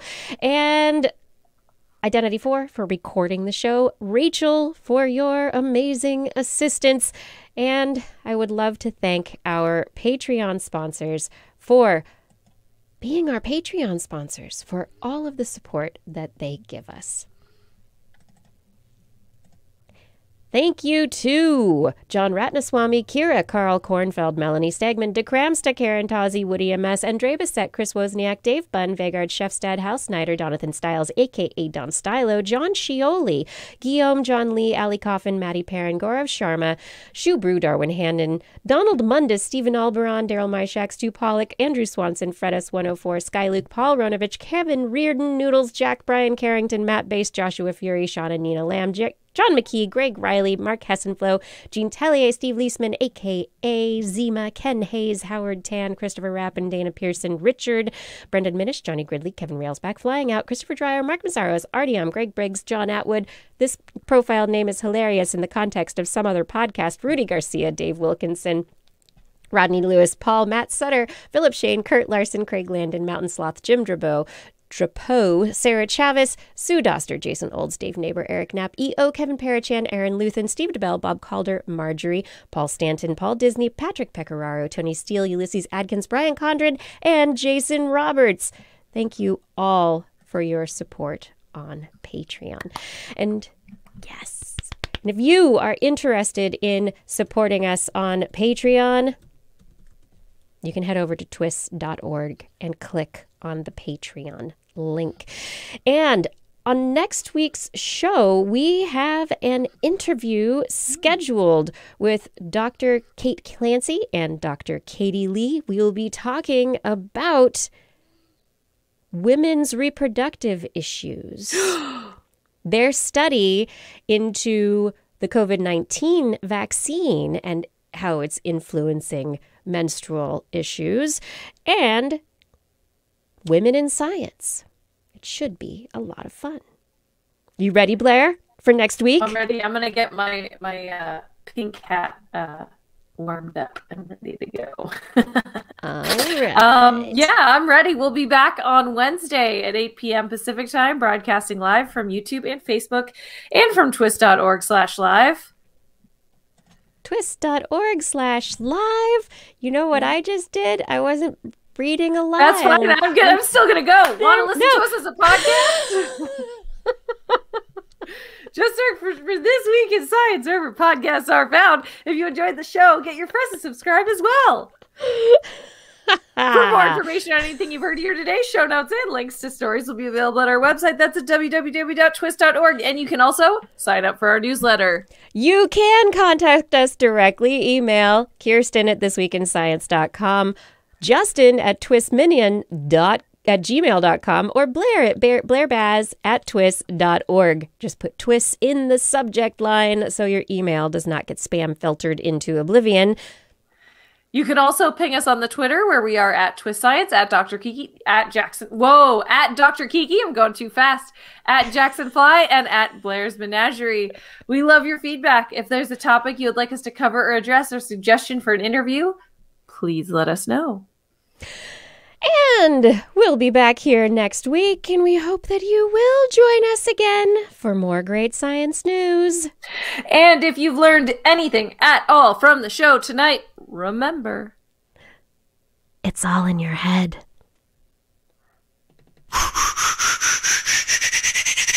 This Week in Science. This Week in Science. This Week in Science. This Week in Science, it's the end of the world. So I'm setting up shop, got my banner unfurled. It says the scientist is in, I'm gonna sell my advice. Show them how to stop the robots with a simple device. I'll reverse global warming coming with a wave of my hand, and all it'll cost you is a couple of grand.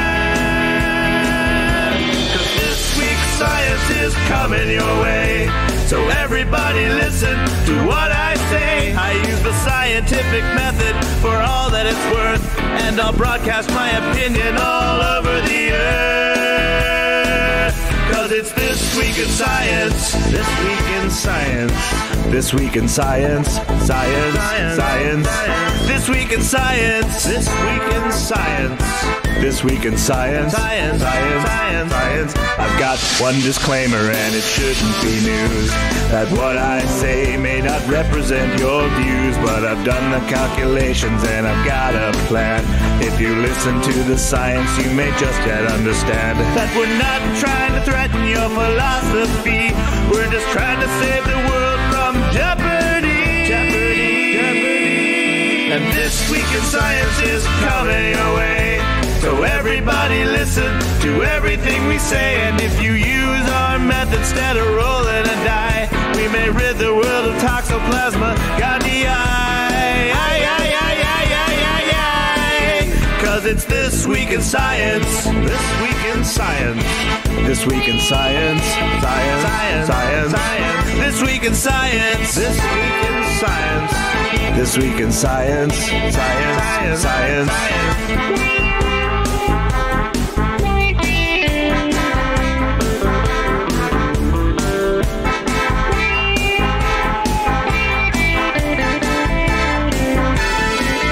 Got a laundry list of items I want to address, from stopping global hunger to dredging Loch Ness.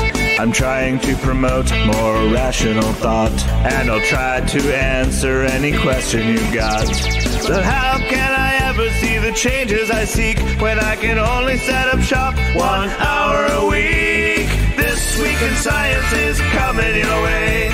You better just listen to what we say, and if you've learned anything from the words that we've said, then please just remember it's all in your head.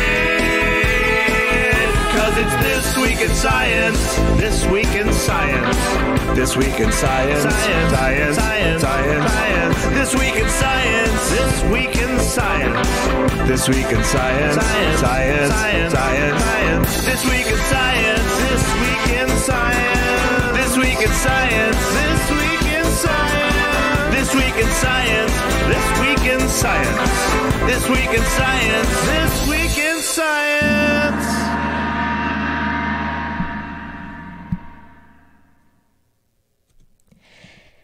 And that's the show. We've made it to the after show. Yeah. Is the show over? Yeah. But is it really over? No. I mean, that depends. It depends. I mean, Blair's in a helmet. It's the after show. Yeah. After. This frizzy hairs back here. They're doing what they want to do. Yeah, let me fix my hair. Yeah, fix your hair, Blair. I mean... There we go. I've done it. There we go. It's too big for my head. Is it? I can't tell from here. It fits Brian a lot better. This is not the way, you know? It's not the way? Do you know the way? Not the way. Do you know the way? Do you know the way? Do you? This show is forever. We are everyone. So we have our chat rooms on YouTube and Facebook and Twitch, all over the places at the different video places. And we used to have a live stream from YouTube that went to our TWIS.org website. And what has happened? Well, the live stream to the TWIS.org website doesn't work anymore because YouTube did something and it broke. So there's no video there at the live page anymore. Oh, but there's a I've been chat sending room. people the wrong place. It's okay. I have links. There are links to YouTube and Facebook and Twitch on that page. So people can find the live links if they haven't done so before. It's just an easy place to send people to find it. But that's kind of an easy way also to get into our Freenode web chat, which has been TWIS chat home for a long time, that Gord has taken care of. Gold Zader, others have fostered and kept it nice and happy and safe. And so question, there's apparently some stuff happening with Freenode that people are not happy about. I don't know the politics of it really, but it doesn't sound great. But there are a lot of Freenode communities that are very unhappy at the moment. YouTube keeps updating their SDK. That's why it keeps breaking. Yep, exactly. Yes, but you are still there in the Freenode web chat. So, should we move to another IRC, like Liberia chat? Or should we say, hey everyone, go chat on Twitch or YouTube? Or, I mean, I want to do what the community wants to do. And I know not everybody's going to have the same ideas. Those of you that are on YouTube right now, you're on YouTube, chatting away on YouTube. Those of you who are on Facebook or on Twitch are doing that as well. And that's great. I want everyone to be able to be happy. And I can see you all right now, which is awesome. I see all of you. But I can see you. I see you. But what should we do? Where should we go? Do people... Gord said he'd like to get rid of a chat client. Do you want to get rid of chat clients, peoples? Do you like your chat clients? Do you know where you are happy? I want everyone to be happy. I cannot make everyone happy, but I will do my best. Yes, Fada saying 14 employees of Freenode quit over a takeover that has happened. Are they employees or volunteers? But anyway, it doesn't matter much if they're doing the work. Gord says, we have a ludicrous number of chat rooms already. Wouldn't mind losing the IRC. Twitch has emotes. It's true. And you're using them. It's great. Kevin Jones is happy in YouTube. I'm happy here in my happy house. My happy walls. I think I need to listen to some Susie and the Banshees soon. Fada says a bit of both. Yeah, Fada, what do you use? C.E. Smith, no, I don't keep track of when you're sleeping. No, it's not something I do. I feel like you can't see my facial expressions, so I had to. I can't see you. What are you making faces at me this whole time? I was. That's okay. Anyway. Right, there's Discord as well. And there is a TWIS Discord. Mm-hmm. I'm so bad at Discord. I keep forgetting how to get in. I'm like, I have an account. I don't remember how to I haven't tried to log into Discord in a long time. Yeah, I don't know how to log in. Okay, Fada's probably moving to Liberia. Discord will have advertising in the near future. Yeah, you can give us bits on Twitch. It's true. Oh, you get buffering, huh?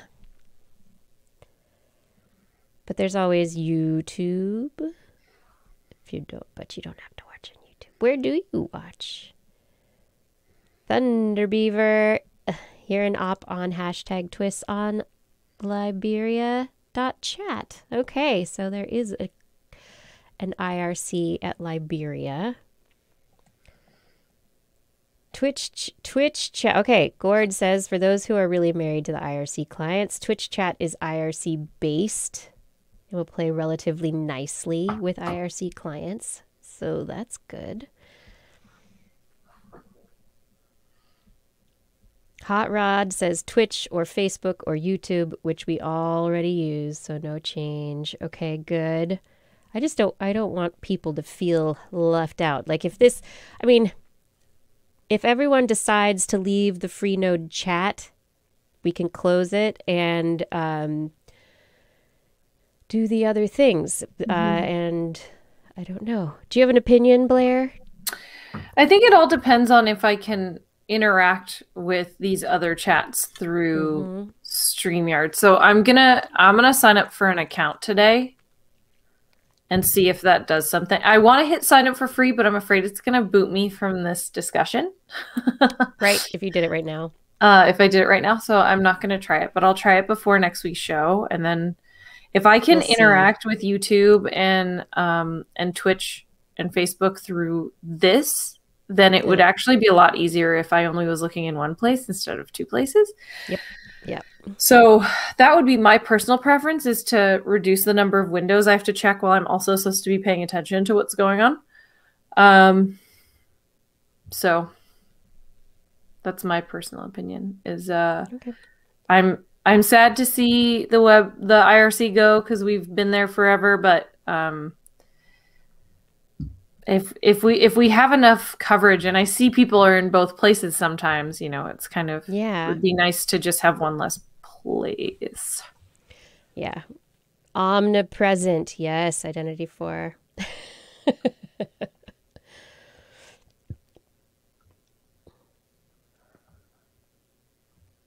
Let's see. Identity 4 is in Discord, YouTube, and YouTube. You're in YouTube and YouTube? How are you in YouTube and YouTube? The marked is in Twitch. Yeah, what is this? What is so anyway, I will do what y'all want to do. Thunder Beaver proposes even more bridging IRC, Twitch, Discord, XMPP chats together. How?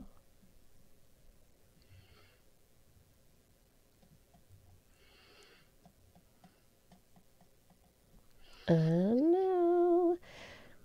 Yeah, many orgs have moved to Discord from IRC. You use IRC for your Twitch chat. Oh, interesting. Because, like Gord was saying, it can do that. Okay, Fada says Discord and Liberia. Whatever folks choose.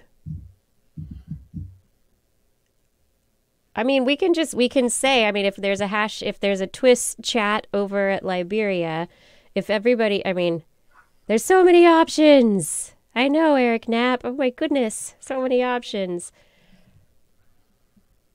So Identity 4 is mentioning making sure, like, it would be cool to have an offline room. Like, the Discord is that, right? I hadn't logged in probably a year. Yeah. But having an offline room is neat. Right. It would be nice also for people to send us story ideas there and stuff. There's lots of other ways for people to send us stuff, but in Twitter, it kind of falls down the line sometimes if you don't get to it right away. So it would be cool to just be like, oh, I'm looking for stories. What's in the Discord? Because I think, isn't that what DTNS does? I think that's what DTNS does. Yeah. Yeah, they get story ideas. They have a Reddit and a Discord. Reddit. Yeah. That's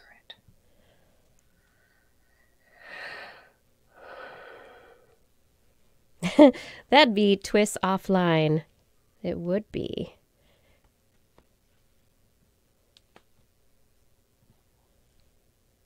We can live stream to 100 people. Yes. Okay. Can I post how you can log into the Discord chat for TWIS? Yes, because so far I think it's only, I've posted it once or twice before, but it was only, oh no. Okay, I have to remember how to get into it. Give me a moment. Let's see. Give me a moment to discover.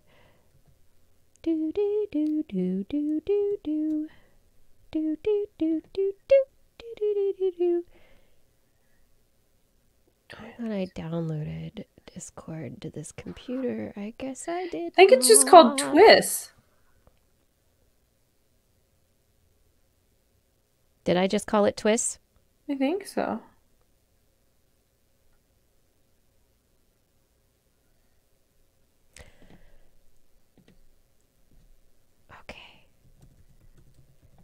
Okay, let's see if I can get in here.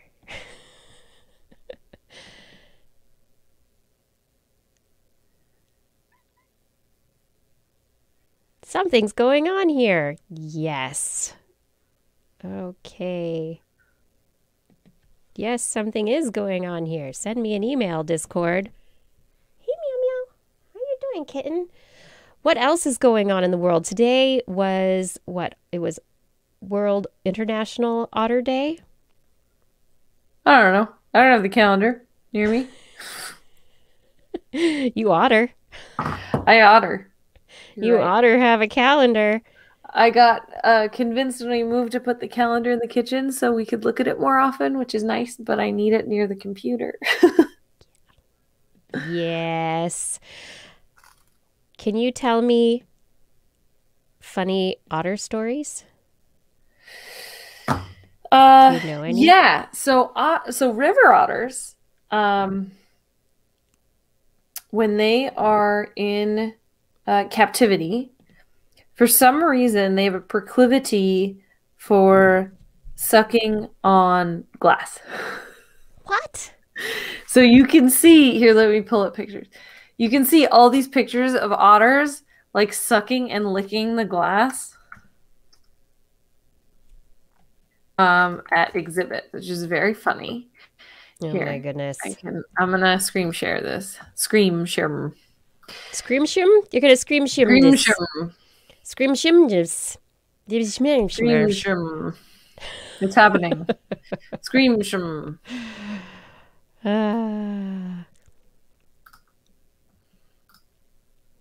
Okay, I'm trying to screen share.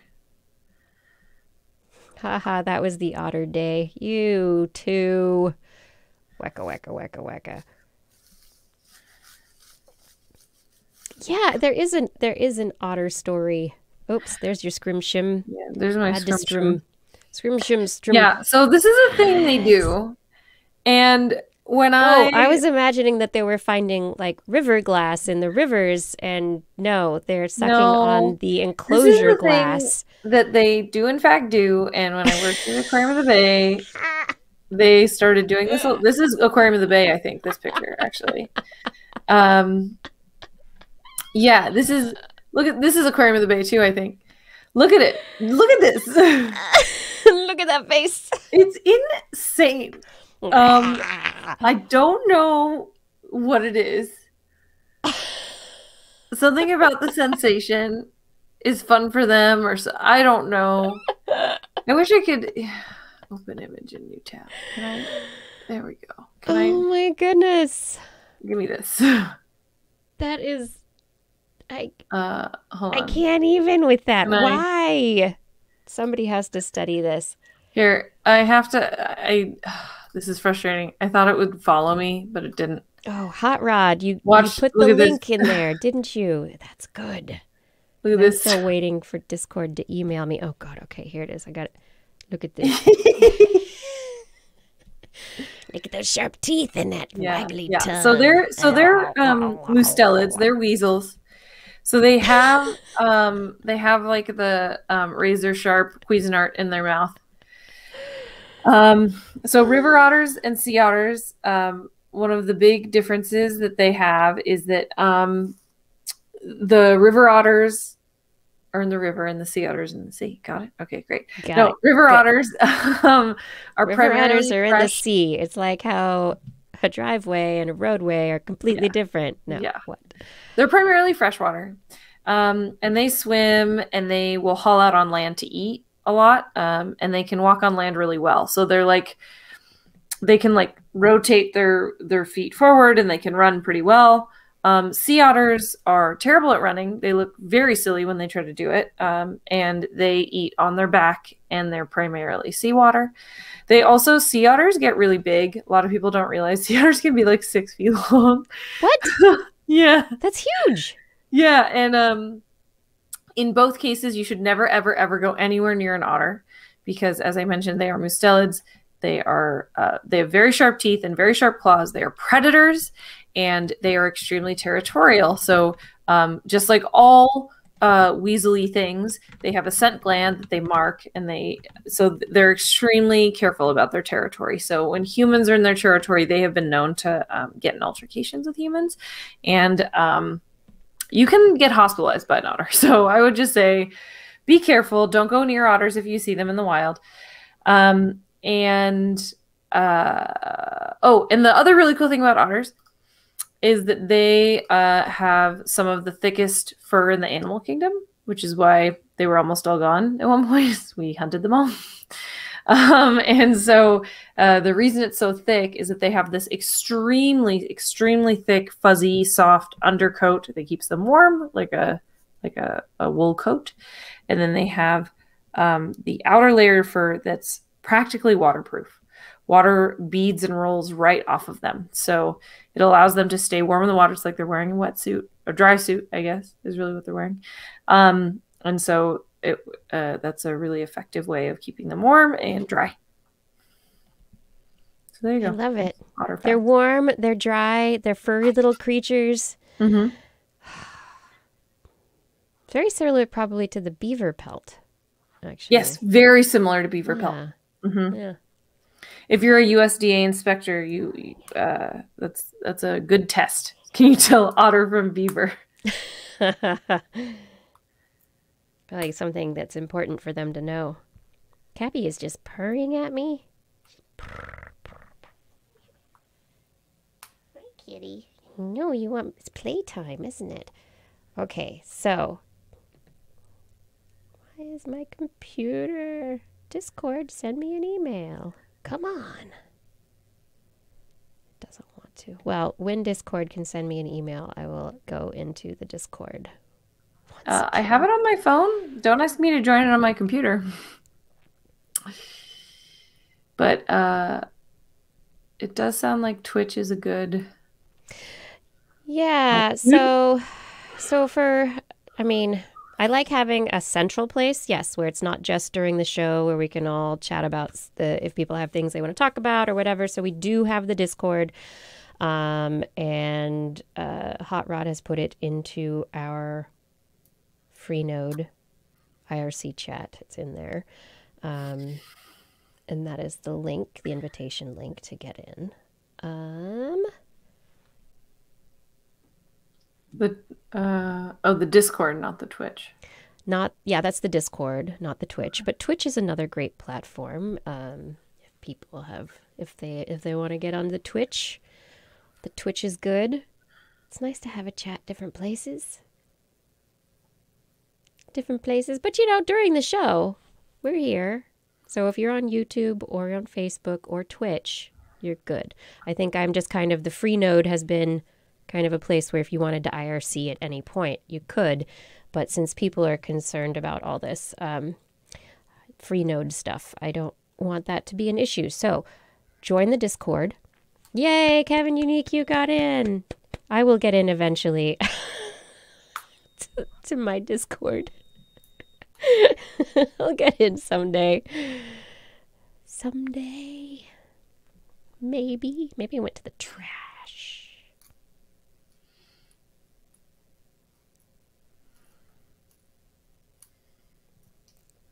I don't know where anything is, but I just want a place where everyone can be together and be able to chat. So Twitch chat is usually kind of there and good anyway. I think that's kind of how the Twitch chat works. Gord, if you could continue to corral people. Fada and Thunderbeaver, if you want to keep tabs on and moderate the what was it? I see. I don't even know the new IRC. This is bad. If I don't know where it is, I won't be able to get there. The other IRC.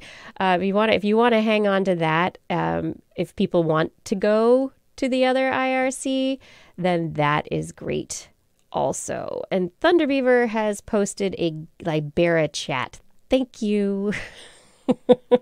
Thank you, Flying Out. Thank you, Thunderbeaver. Hello, Gerard. Yes. How is Ireland right now? Probably early in the morning. GitHub. Okay, I will. I'll click on that link and then I'll investigate that later. Wow. I don't know how to do that. I don't know how to do that. Somebody would have to do it for me. I think. The GitHub to link things together. I'm going to figure out on it. Fada, if you're going to go, thank you very much. We'll talk later. And I think so far we're pulling it all together. If we want to have, if people want to, I mean, this Freenode hashtag will be here if you forget. I'll probably forget and come to Freenode before I remember Libera. But there will also be the Discord if you want to be there. It seems to be the places that most people are going. But keep me informed on how you're feeling about the chats and whether you're feeling connected. I want people to feel connected. That's what I want. If we can make it happen. The link that Kevin Unique, the link that Hot Rod had shared earlier to Discord was the TWIS invite link. And let me see if I can copy that and paste that down there. And so hopefully you'll be able to get into that Discord link if that works. Are you in, Blair? I'm in. I'm not. On my phone only. I have no idea what my login is, so I don't know if I'm going to be able to join Discord on here. You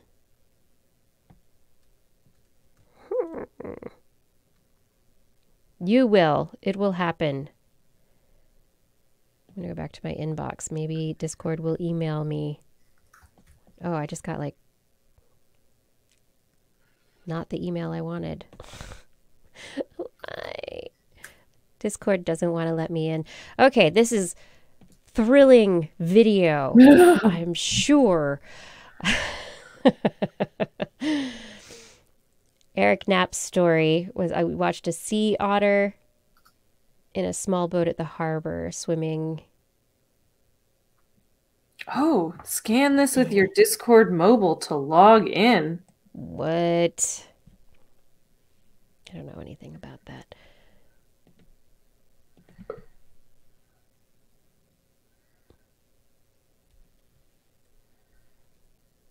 Anyway, Scan QR code, please. Oh, great. Hello, technology.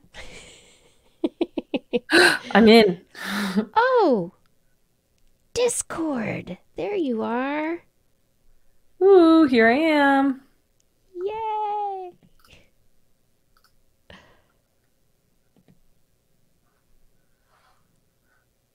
Will I be able to get in this time? Let me in, Discord. Here I am. Whole new chat room. Let me in, Discord. No. Oh, Thunderbeaver, you think I use a password manager? How quaint. God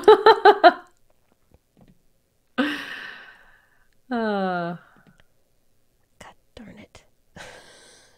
Schmazen, schmeezel, schmoozen, schmoozen, schmazel, smeeshen. Copy. I have a password manager. I should get one. I have a notebook.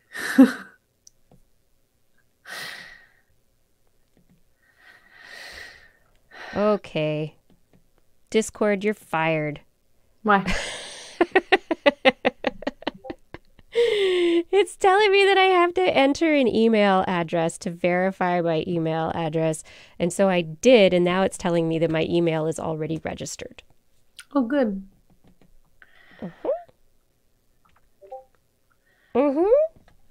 Beep, boop, boop. Oh, it's okay. HNEK, we're here. It was a good show. You can watch it later. We had a good interview today. Yeah. It was fun. Twitch and YouTube working okay. And Gerard, you're using the emotes. We do like the emotes. I need to figure out how to get TWIS emotes for our TWIS Twitch channel. I need to figure out how to do that.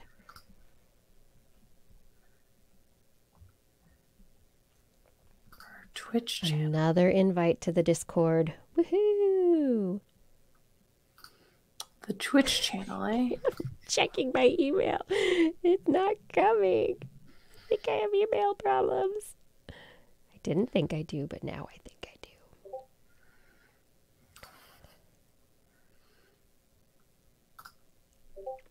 I'm just going to sit here. Oh, Baba Brinkman is doing a Kickstarter right now. If you remember, Baba, the hip-hop, the science hip-hop artist who came to the show and did a wrap-up at the end of the show. He's doing a Kickstarter to create a, what he's calling event rap, where he's got a group of different rappers that you can hire to do raps, to rap for your event and to make raps for you, which is kind of a cool idea, like bringing together the hip-hop writers. Gorge, you can help me on the emotes. That would be awesome.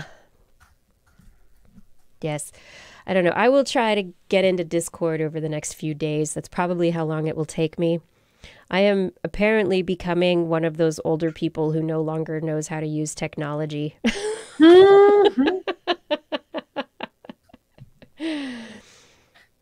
Oh, I need to achieve and register for affiliate to get emotes on Twitch. I think I am an affiliate on Twitch. We leveled up. We're no longer just basics. just there. We got whatever the level 1 is. We're in. It's all because of you, everybody. Over on Twitch. Woohoo! I know, in all the places. I find Discord overwhelming as well. I know, Identity 4. What is this newfangled nonsense? For shangled schmangles. Nonsense. Cabby, are you just clawing at the walls? Yes, you are. Wow. I swear my cat's going to climb up the wall. Noodles, you feel Discord is good for your gray hairs? Yes.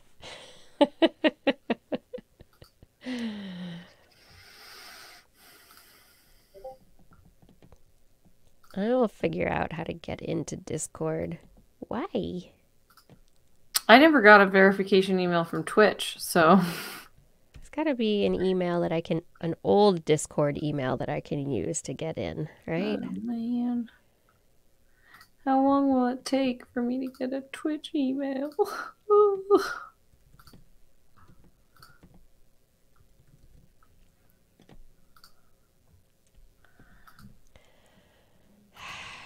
Great. Ooh. I gave up. I'm now, wait, did I get it? No. Now I'm hoping for a text message from Discord. I did. I got a text message from Discord. That's fun. Exciting. Phones. They sometimes. Why aren't I getting this? Email. This is frustrating. How about resend code? Resend. Yes. Yes, Discord. It's great. You're fighting with Discord and I'm fighting with Twitch. Let's fight the technology. Fight the power. Fight the power. Fight the power that be. Fight the power. Fight the technology. Come on, dude. And now... Nope, no luck. No luck. Discord, you're discombobulating me. I guess I will pick a different email address.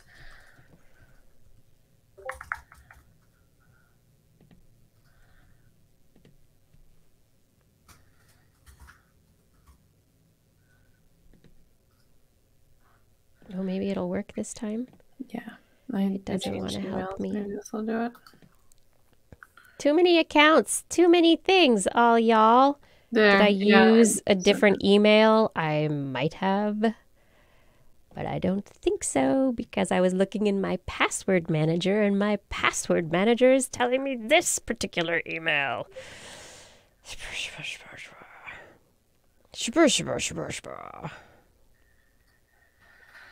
Oh my. So that's annoying. Yeah. Why would that be wrong? So now I'm going to have to search. I have to search all my emails and see if I can find something else. Yeah. Oh, I must have changed my password. That's the problem. Oops. That's what's wrong. I'm a mess. Hot Rod. Darn it. That's right. My password. Uh-huh. Thank you. That's right. Registration issues. Well, I can go back to my, I'm gonna move away. I got distracted by, yes, I am invited to be a Twitch affiliate. I leveled up, it says, the Twitch affiliate program. And yeah, I think this is for the TWIS account. Yeah. Get started. I'll click that button. Get started. Log into Twitch. Okay, log in.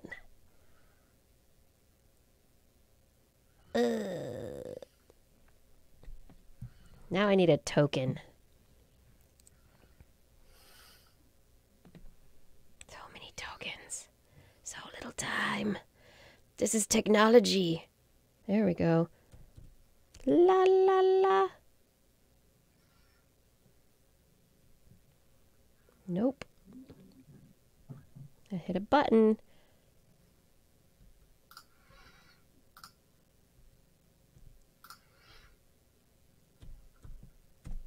This is good television, huh? I know. Great television, everybody. Did everyone get into Discord? I haven't. I'm on Twitch, so. But I'm on Twitch. Woohoo! I can be an affiliate. Affiliate onboarding. Ta-da. Ta-da. So we have full coverage because I'm in Discord and you're in Twitch. So we're totally covered. It's great. This is perfect.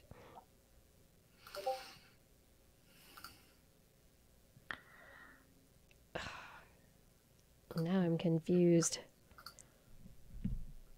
Oh, there we go. Where's my email? I've given up. I probably have a different password in there somewhere. Yeah, random emotes. Oh, look, our chat room is becoming more Twitchified. There are many more Twitch comments coming in right now. Are YouTubers still there? If I could have anyone on the show that we haven't already, who would it be? John Hogan, that's a great question. I have all sorts of people I would like to interview. Ooh, make sure I get my numbers right. Woo! I can be an affiliate now. That's awesome. Okay, I'm in there. I'm just going to leave that. Dun, dun, dun. Wait, what? Yes. Until I finish affiliate onboarding, we cannot make any money through Twitch. But once I do the affiliate onboarding, then we can get, people can give us tips and they can do all sorts of great things. We can have Twitch money. Yes. So this is great. It's a good step. It's nice. Okay. Thank you, Twitch. Mike Shoemaker still on all the places. Oh, I'm verified. Thank goodness. You're verified. I'm not. I am not verified. I am unverifiable. Okay. Channel. Okay, I don't want to do my financial stuff while I'm sitting here. I don't have a channel. How do I find TWIS in Twitch? TWIS Science. TWIS. Science. I don't even know. I don't know how to use this. You can do it, Blair. I have faith in you. Oh no. I'll send you all my favorite DJ channels on Twitch. Okay. How do I? Okay. You can do it. You can get there. I don't know Kevin Unique is talking this smack about Discord right now. Nice. That's great. Okay, Kevin Unique. Go to bed. We've had our kind of chat room IRC conversation. We have the things that are going. Thank you for those of you who are diving over to Discord, those of you that are diving over to Twitch, if that's where you want to go. Thanks for trying new things out. It's always good to try out new things, even as a grown-up, because it helps with the maintenance of your brain cells in your brain. It's going to keep you younger longer as you're older. Yes, chat room roulette. Oh, Blair made it over. I see people have found the Blairs. Did you make it? I made it. Woohoo! Congratulations. Melisande is in there. Yes. Melisande, you have too many windows open. That happens all the time. Who should we interview big names in the future? Jane Goodall? Yeah. Yeah. Oh. Lowell. That's a San Francisco Sure high is. school, right? Yeah. Yeah, it's a Oh, Yeah, what? Discord Who is are popping. you? Oh, that's funny.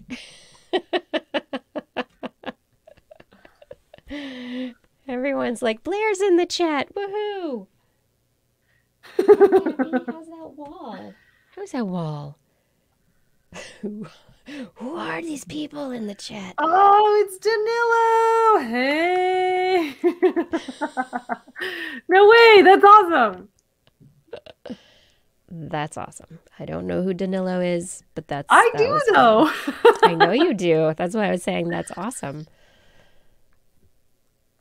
It's good. That's very cool. I don't want that. I want...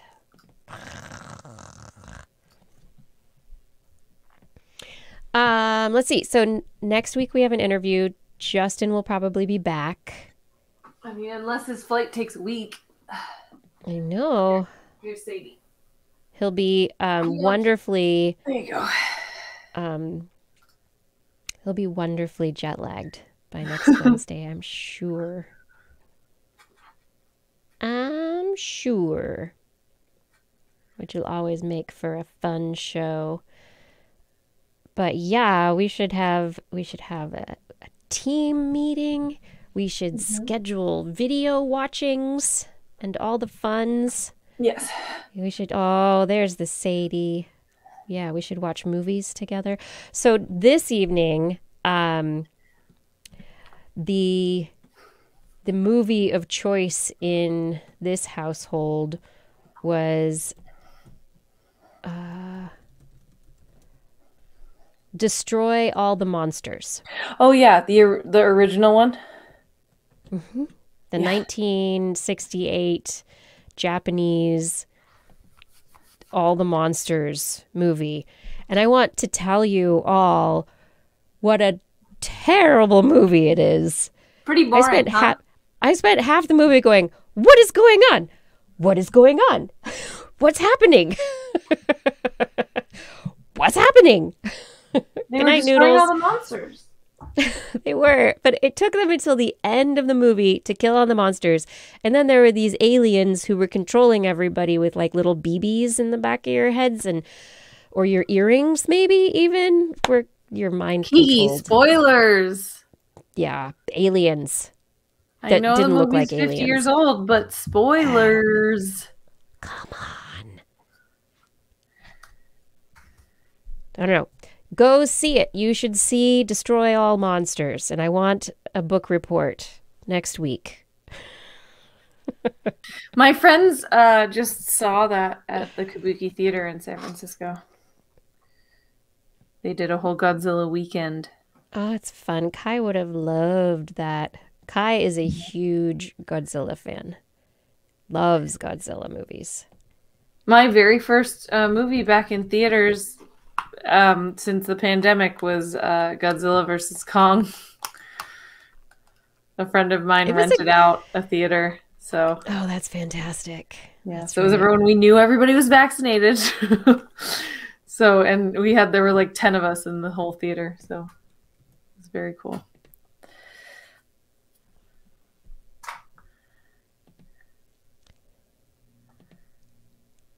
That would be a lot of fun. I think I would enjoy a movie in that situation at a movie theater, but otherwise I still don't think I'd want to go to a movie theater. But the other aspect of that is Godzilla versus Kong. That was also a very bad movie. It was fun to watch in theaters, but yes, it was very, very, very bad. The plot made no sense. It made no sense. Wiz Mike, our Freenode IRC has been with TWIS for a very long time. Since about the time that we started doing online broadcasts.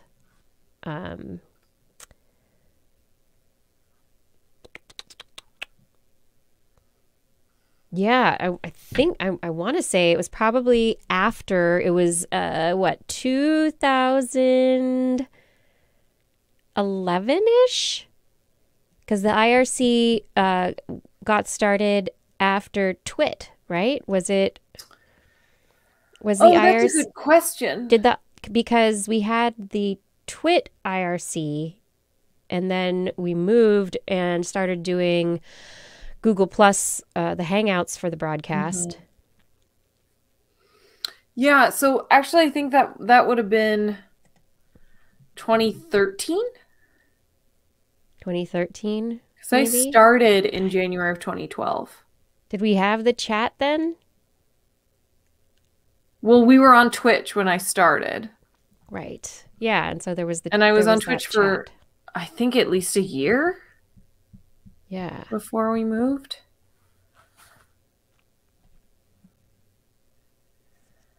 Yeah, I want to say that. Right, I think so, Gord. Yeah, I think it was right around then, because that was when we were leaving. We were like, oh, but we don't want to lose the chat, because there wasn't the possibility of having a chat, and then the room was started, and it's been there, and you have taken care of it, and it's been a home for our chatting. It's so weird, you put yourself on these different platforms, and we're still putting ourselves on these different platforms, and we're just kind of at the whim of the platform. And if the platform does something bad, or there's an impropriety, or if the platform just decides to shut down, like all of a sudden it's like, and that's it. That's it. So I understand the drive by many people to kind of create their own ecosystems, their own places to put things, but we keep jumping. Yeah. Oh, well, Mike, you found us with Google Plus. Awesome. At first I thought New tech. New tech. when Twit was no longer an option, I didn't know how resilient the show was yet, because I was still pretty new, and I was like, oh, that sucks, it's over. It's gonna be gone forever, and nope. That was a fun year, I guess. But January, I will have been on this show for a decade. Wow. Yep. That's right. Yeah, because Yep. you came in the year after Kai was born. Uh-huh. Mm-hmm. Yeah, diversification. Stream Nilo. Diversification. Or Denilo. Yes. Diversification is good. Get ourselves out to many places, which is why I like StreamYard, and it's great. I hope they continue for a very long time and are a good platform. But I've always got vMix or OBS in my back pocket in case we have to manage everything on our own, in case the platform that we're using for broadcasting, decides to drop. So, there are other ways to fix things, and so there's always the plan B in the back of the mind. Yeah, but definitely building broad reach. And I think Gord was saying that before. Get on the different platforms, Twitch and YouTube and Facebook, and then there's more of an opportunity for people to find us as well, which is good. And Thunderbeaver is saying if with IRC, TWIS could technically run its own server and federate with other servers. Yeah, that's true. I have talked for years about having my own server, and then I'm like, I don't want to deal with my own server. I get annoyed enough at my computers that I use. I don't want to deal with my server. I don't want to do that. Yeah. You have to have a staff for that. Yes. Identity 4. If I ever manage to get back into Discord, which I'm wondering how I'm going to do it at this point. We'll see. But yeah, I will add a channel for story suggestions. You can probably I think do that would be now. great. Let me see. Can you do it? Let me see. I don't know if I believe you about your article spam, Identity 4. Yeah, Gord, I don't know if I do miss Google+. I used it a bit for a while, and then I didn't very much. And I got a lot of spam because of the way Google put their algorithm together. Yes, on Discord, I can assign... Yes, I can do that, Hot Rod. Thank you. No, I don't have permission to do that, it looks like. Oh, well. Elm Orchard, yes, it is hard to do all of the things. I'm going to do the communication and creation, and I'm going to do the IT working, all the things. It's just that time of night where I'm just going to sing random show tunes. No, they're not show tunes. They are if you want them to be. Yeah. Channel TWIS. What is that? Did I click it? Oh, am I going to go someplace else? Stride. Oh, there you go. Channel TWIS created Friday, June 29th, 6:10, 59 seconds, 2012. Oh. Thank you, Stride. Awesome. That was way sooner than I thought. That was about when I thought, yeah. Wow. I was only on Twitch for 6 months. Yipes. Yeah, it wasn't that long. Or not Twitch. Twit. Twit. I'm talking about yeah. Twit. Too many TWIS. It's like, oh, we need to start our own thing.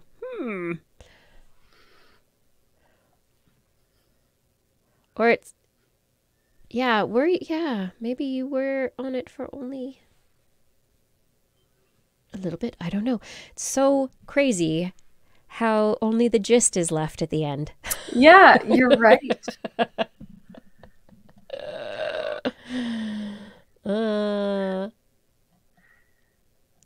I remember there that was. in the end, nobody knows why, but we weren't on Twit anymore. That was it. It's the It end. just one day we weren't. Nope. Sadie's licking my feet right now. She's like, boofing wasn't working, jumping on you wasn't working. So What I'm if I gonna lick lick your feet? Very good. Oh, maybe it's that password. It's the same password. I should be able to get into Discord. I don't know why it doesn't like me and why it's not sending me an email. Blah, blah. Hi, Ed. It doesn't like YouTube. copy and paste. Hi, Ed, who sent test. Test. Hello. Are you Test real Ed. or a robot? It's a test Ed.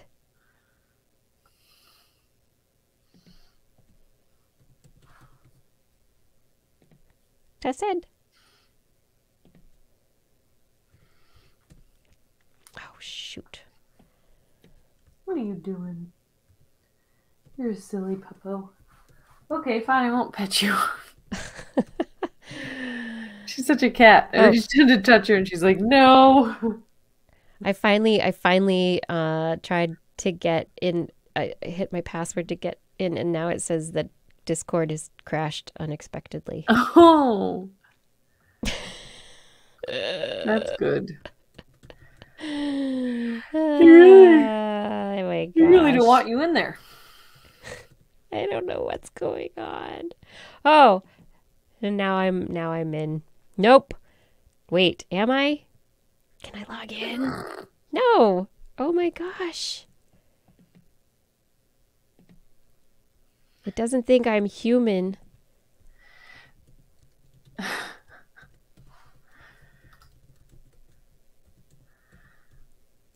said, welcome back. We're so excited to see you again. And I said, yes, thank you very much. I am human. And it said, nope. No. No. Maybe I'll just tell them that I forgot my password. Ta-da. Now, more hoops jumped through. We're making it. Going to bed, John Hogan. I'm going to think about the answer to that question because there are many people out there I would like to speak with. I have never been, excuse me, I'm starting to get the yawns. I've never been great at remembering names.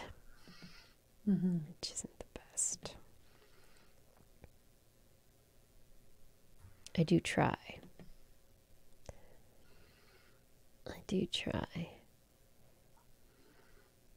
I don't know. Should Beekman we? was a real person, I would want him on the show. Who? Beekman. Beekman. Oh, we still need to try and get Bill Nye the Science Guy on the show, right? Yeah. That would be pretty great. It would be fun. It would be. Oh my God. I will get into Discord next year, maybe. Huh. Possibly. I don't know. I'm going to try, everyone. I know, Hot Rod. It's not that.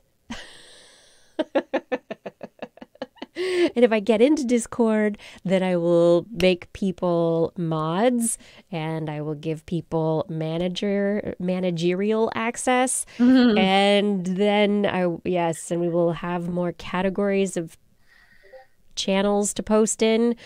So many things. Yeah, did we? Oh, you talked to the StreamYard folks. They are very nice. I like them. They seem very nice. I'm logging into Zazzle to see if anyone bought anything I made last week. Did anybody buy anything? No. Oh, maybe that's what it is. It is, I have an older Mac. Maybe that has something to do with it. Because it really doesn't like me. It's like, sure. I'll send you an email. Just tell her we sent the email. Nobody bought the leggings. I haven't bought them yet. Yeah, what gives? I'm going to, though. I mean, orange twist leggings? Come on. They're great. Pretty great. It's pretty great. No, you can't lock me out, Shubrew. Ha ha ha ha ha. Thunder Beaver, I should probably actually try contacting them. Yeah, that would be good. It would be epic. Be like, so we all have friends in common. Would you like to join us on the show? You're gonna save locking me out for April 1st. Great. What's another thing we could do? Yeah. Well, I know Carrie Byron and a science video maker have a Kickstarter that they're doing, and they're going to be doing some amazing science communication for, I think, like not kids, but like the mid-age and teens. So not quite teens and teenagers, which sounds very exciting. So maybe they would want to come on the show and talk about their video project, that would be cool. That's very cool. Could be cool. Yeah, we should try and get more science creators on the show. People who do cool things. Yeah, that would be very neat. I love following Svaha on Facebook. All of their clothes, they're like science-based women's clothes. Very cool. Yeah, I like to see all their newest stuff. It's really nice. Just stuff like that. Like somebody using fractals to make art. I would love to interview them. Fractals for art? What was there? Somebody who told us about somebody down in Eugene who does who studies fractals. I don't remember who that was, though, but there's supposed to be somebody fractally here in Oregon that we should get in touch with for fractals. Somebody's fractal. For fractals. Yes. For fractal's sake. Fractals. Wow. I'm looking in our Zazzle store and I'm looking at our most popular items. It's very interesting. Yeah? Yeah. There are 4 face masks in the top 10. That is telling for the last lots of people bought our face masks, which period is cool. of time. Yeah. Yeah. 19 people bought the mammoth face mask. I like the mammoth face mask. Yeah. I like that But one. yeah, in the top 6, there are 4 masks. We have the TWIS logo t-shirt, the TWIS logo mug, then the mammoth mask, the red panda mask, and then 2 different TWIS logo masks. That's the top 6. You know, I look forward to the day that masks are not the top sellers. Yeah. Yeah. Some people are buying our TWIS polo shirts. That's cool. Oh, cool. Are those back in stock? I thought they were out of stock. I mean, they appear to be back in stock. Hope they're back. They might not be. Yeah, I think what happened was they stopped doing embroidery. So I redesigned it with a screen print. Got it. And now they can sell them again. Yep, that makes sense. So gotta do what they can do. And 4 people have bought my my tote to carry all of your stuff that has the dung beetle on it. So that's fun. To carry your dung beetle stuff. Yes. That's fun. That's very fun. The pillows seem popular too, although nobody's bought my new pillows. Andy for fractals in art. Ooh, 2 people have bought the banana slug pillow. That's very fun. Sluggy pillows. Sluggy pillows. No, the leggings are good. Ooh, 4 people bought the mammoth pillow.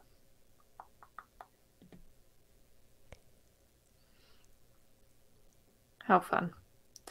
Anyway, TWIS leggings. Everybody buy your TWIS leggings. Woohoo! For you or one that you love. Do we have, let's see, it's June already. This weekend is Memorial Day weekend. Hopefully it is a nice holiday weekend for a lot of people who are watching right now. Hopefully a bunch of you get the day off or days off. Hopefully you will be safely enjoying a nice warm weekend wherever you are. Hopefully it'll be lovely weather for you to enjoy. Don't get sunburned.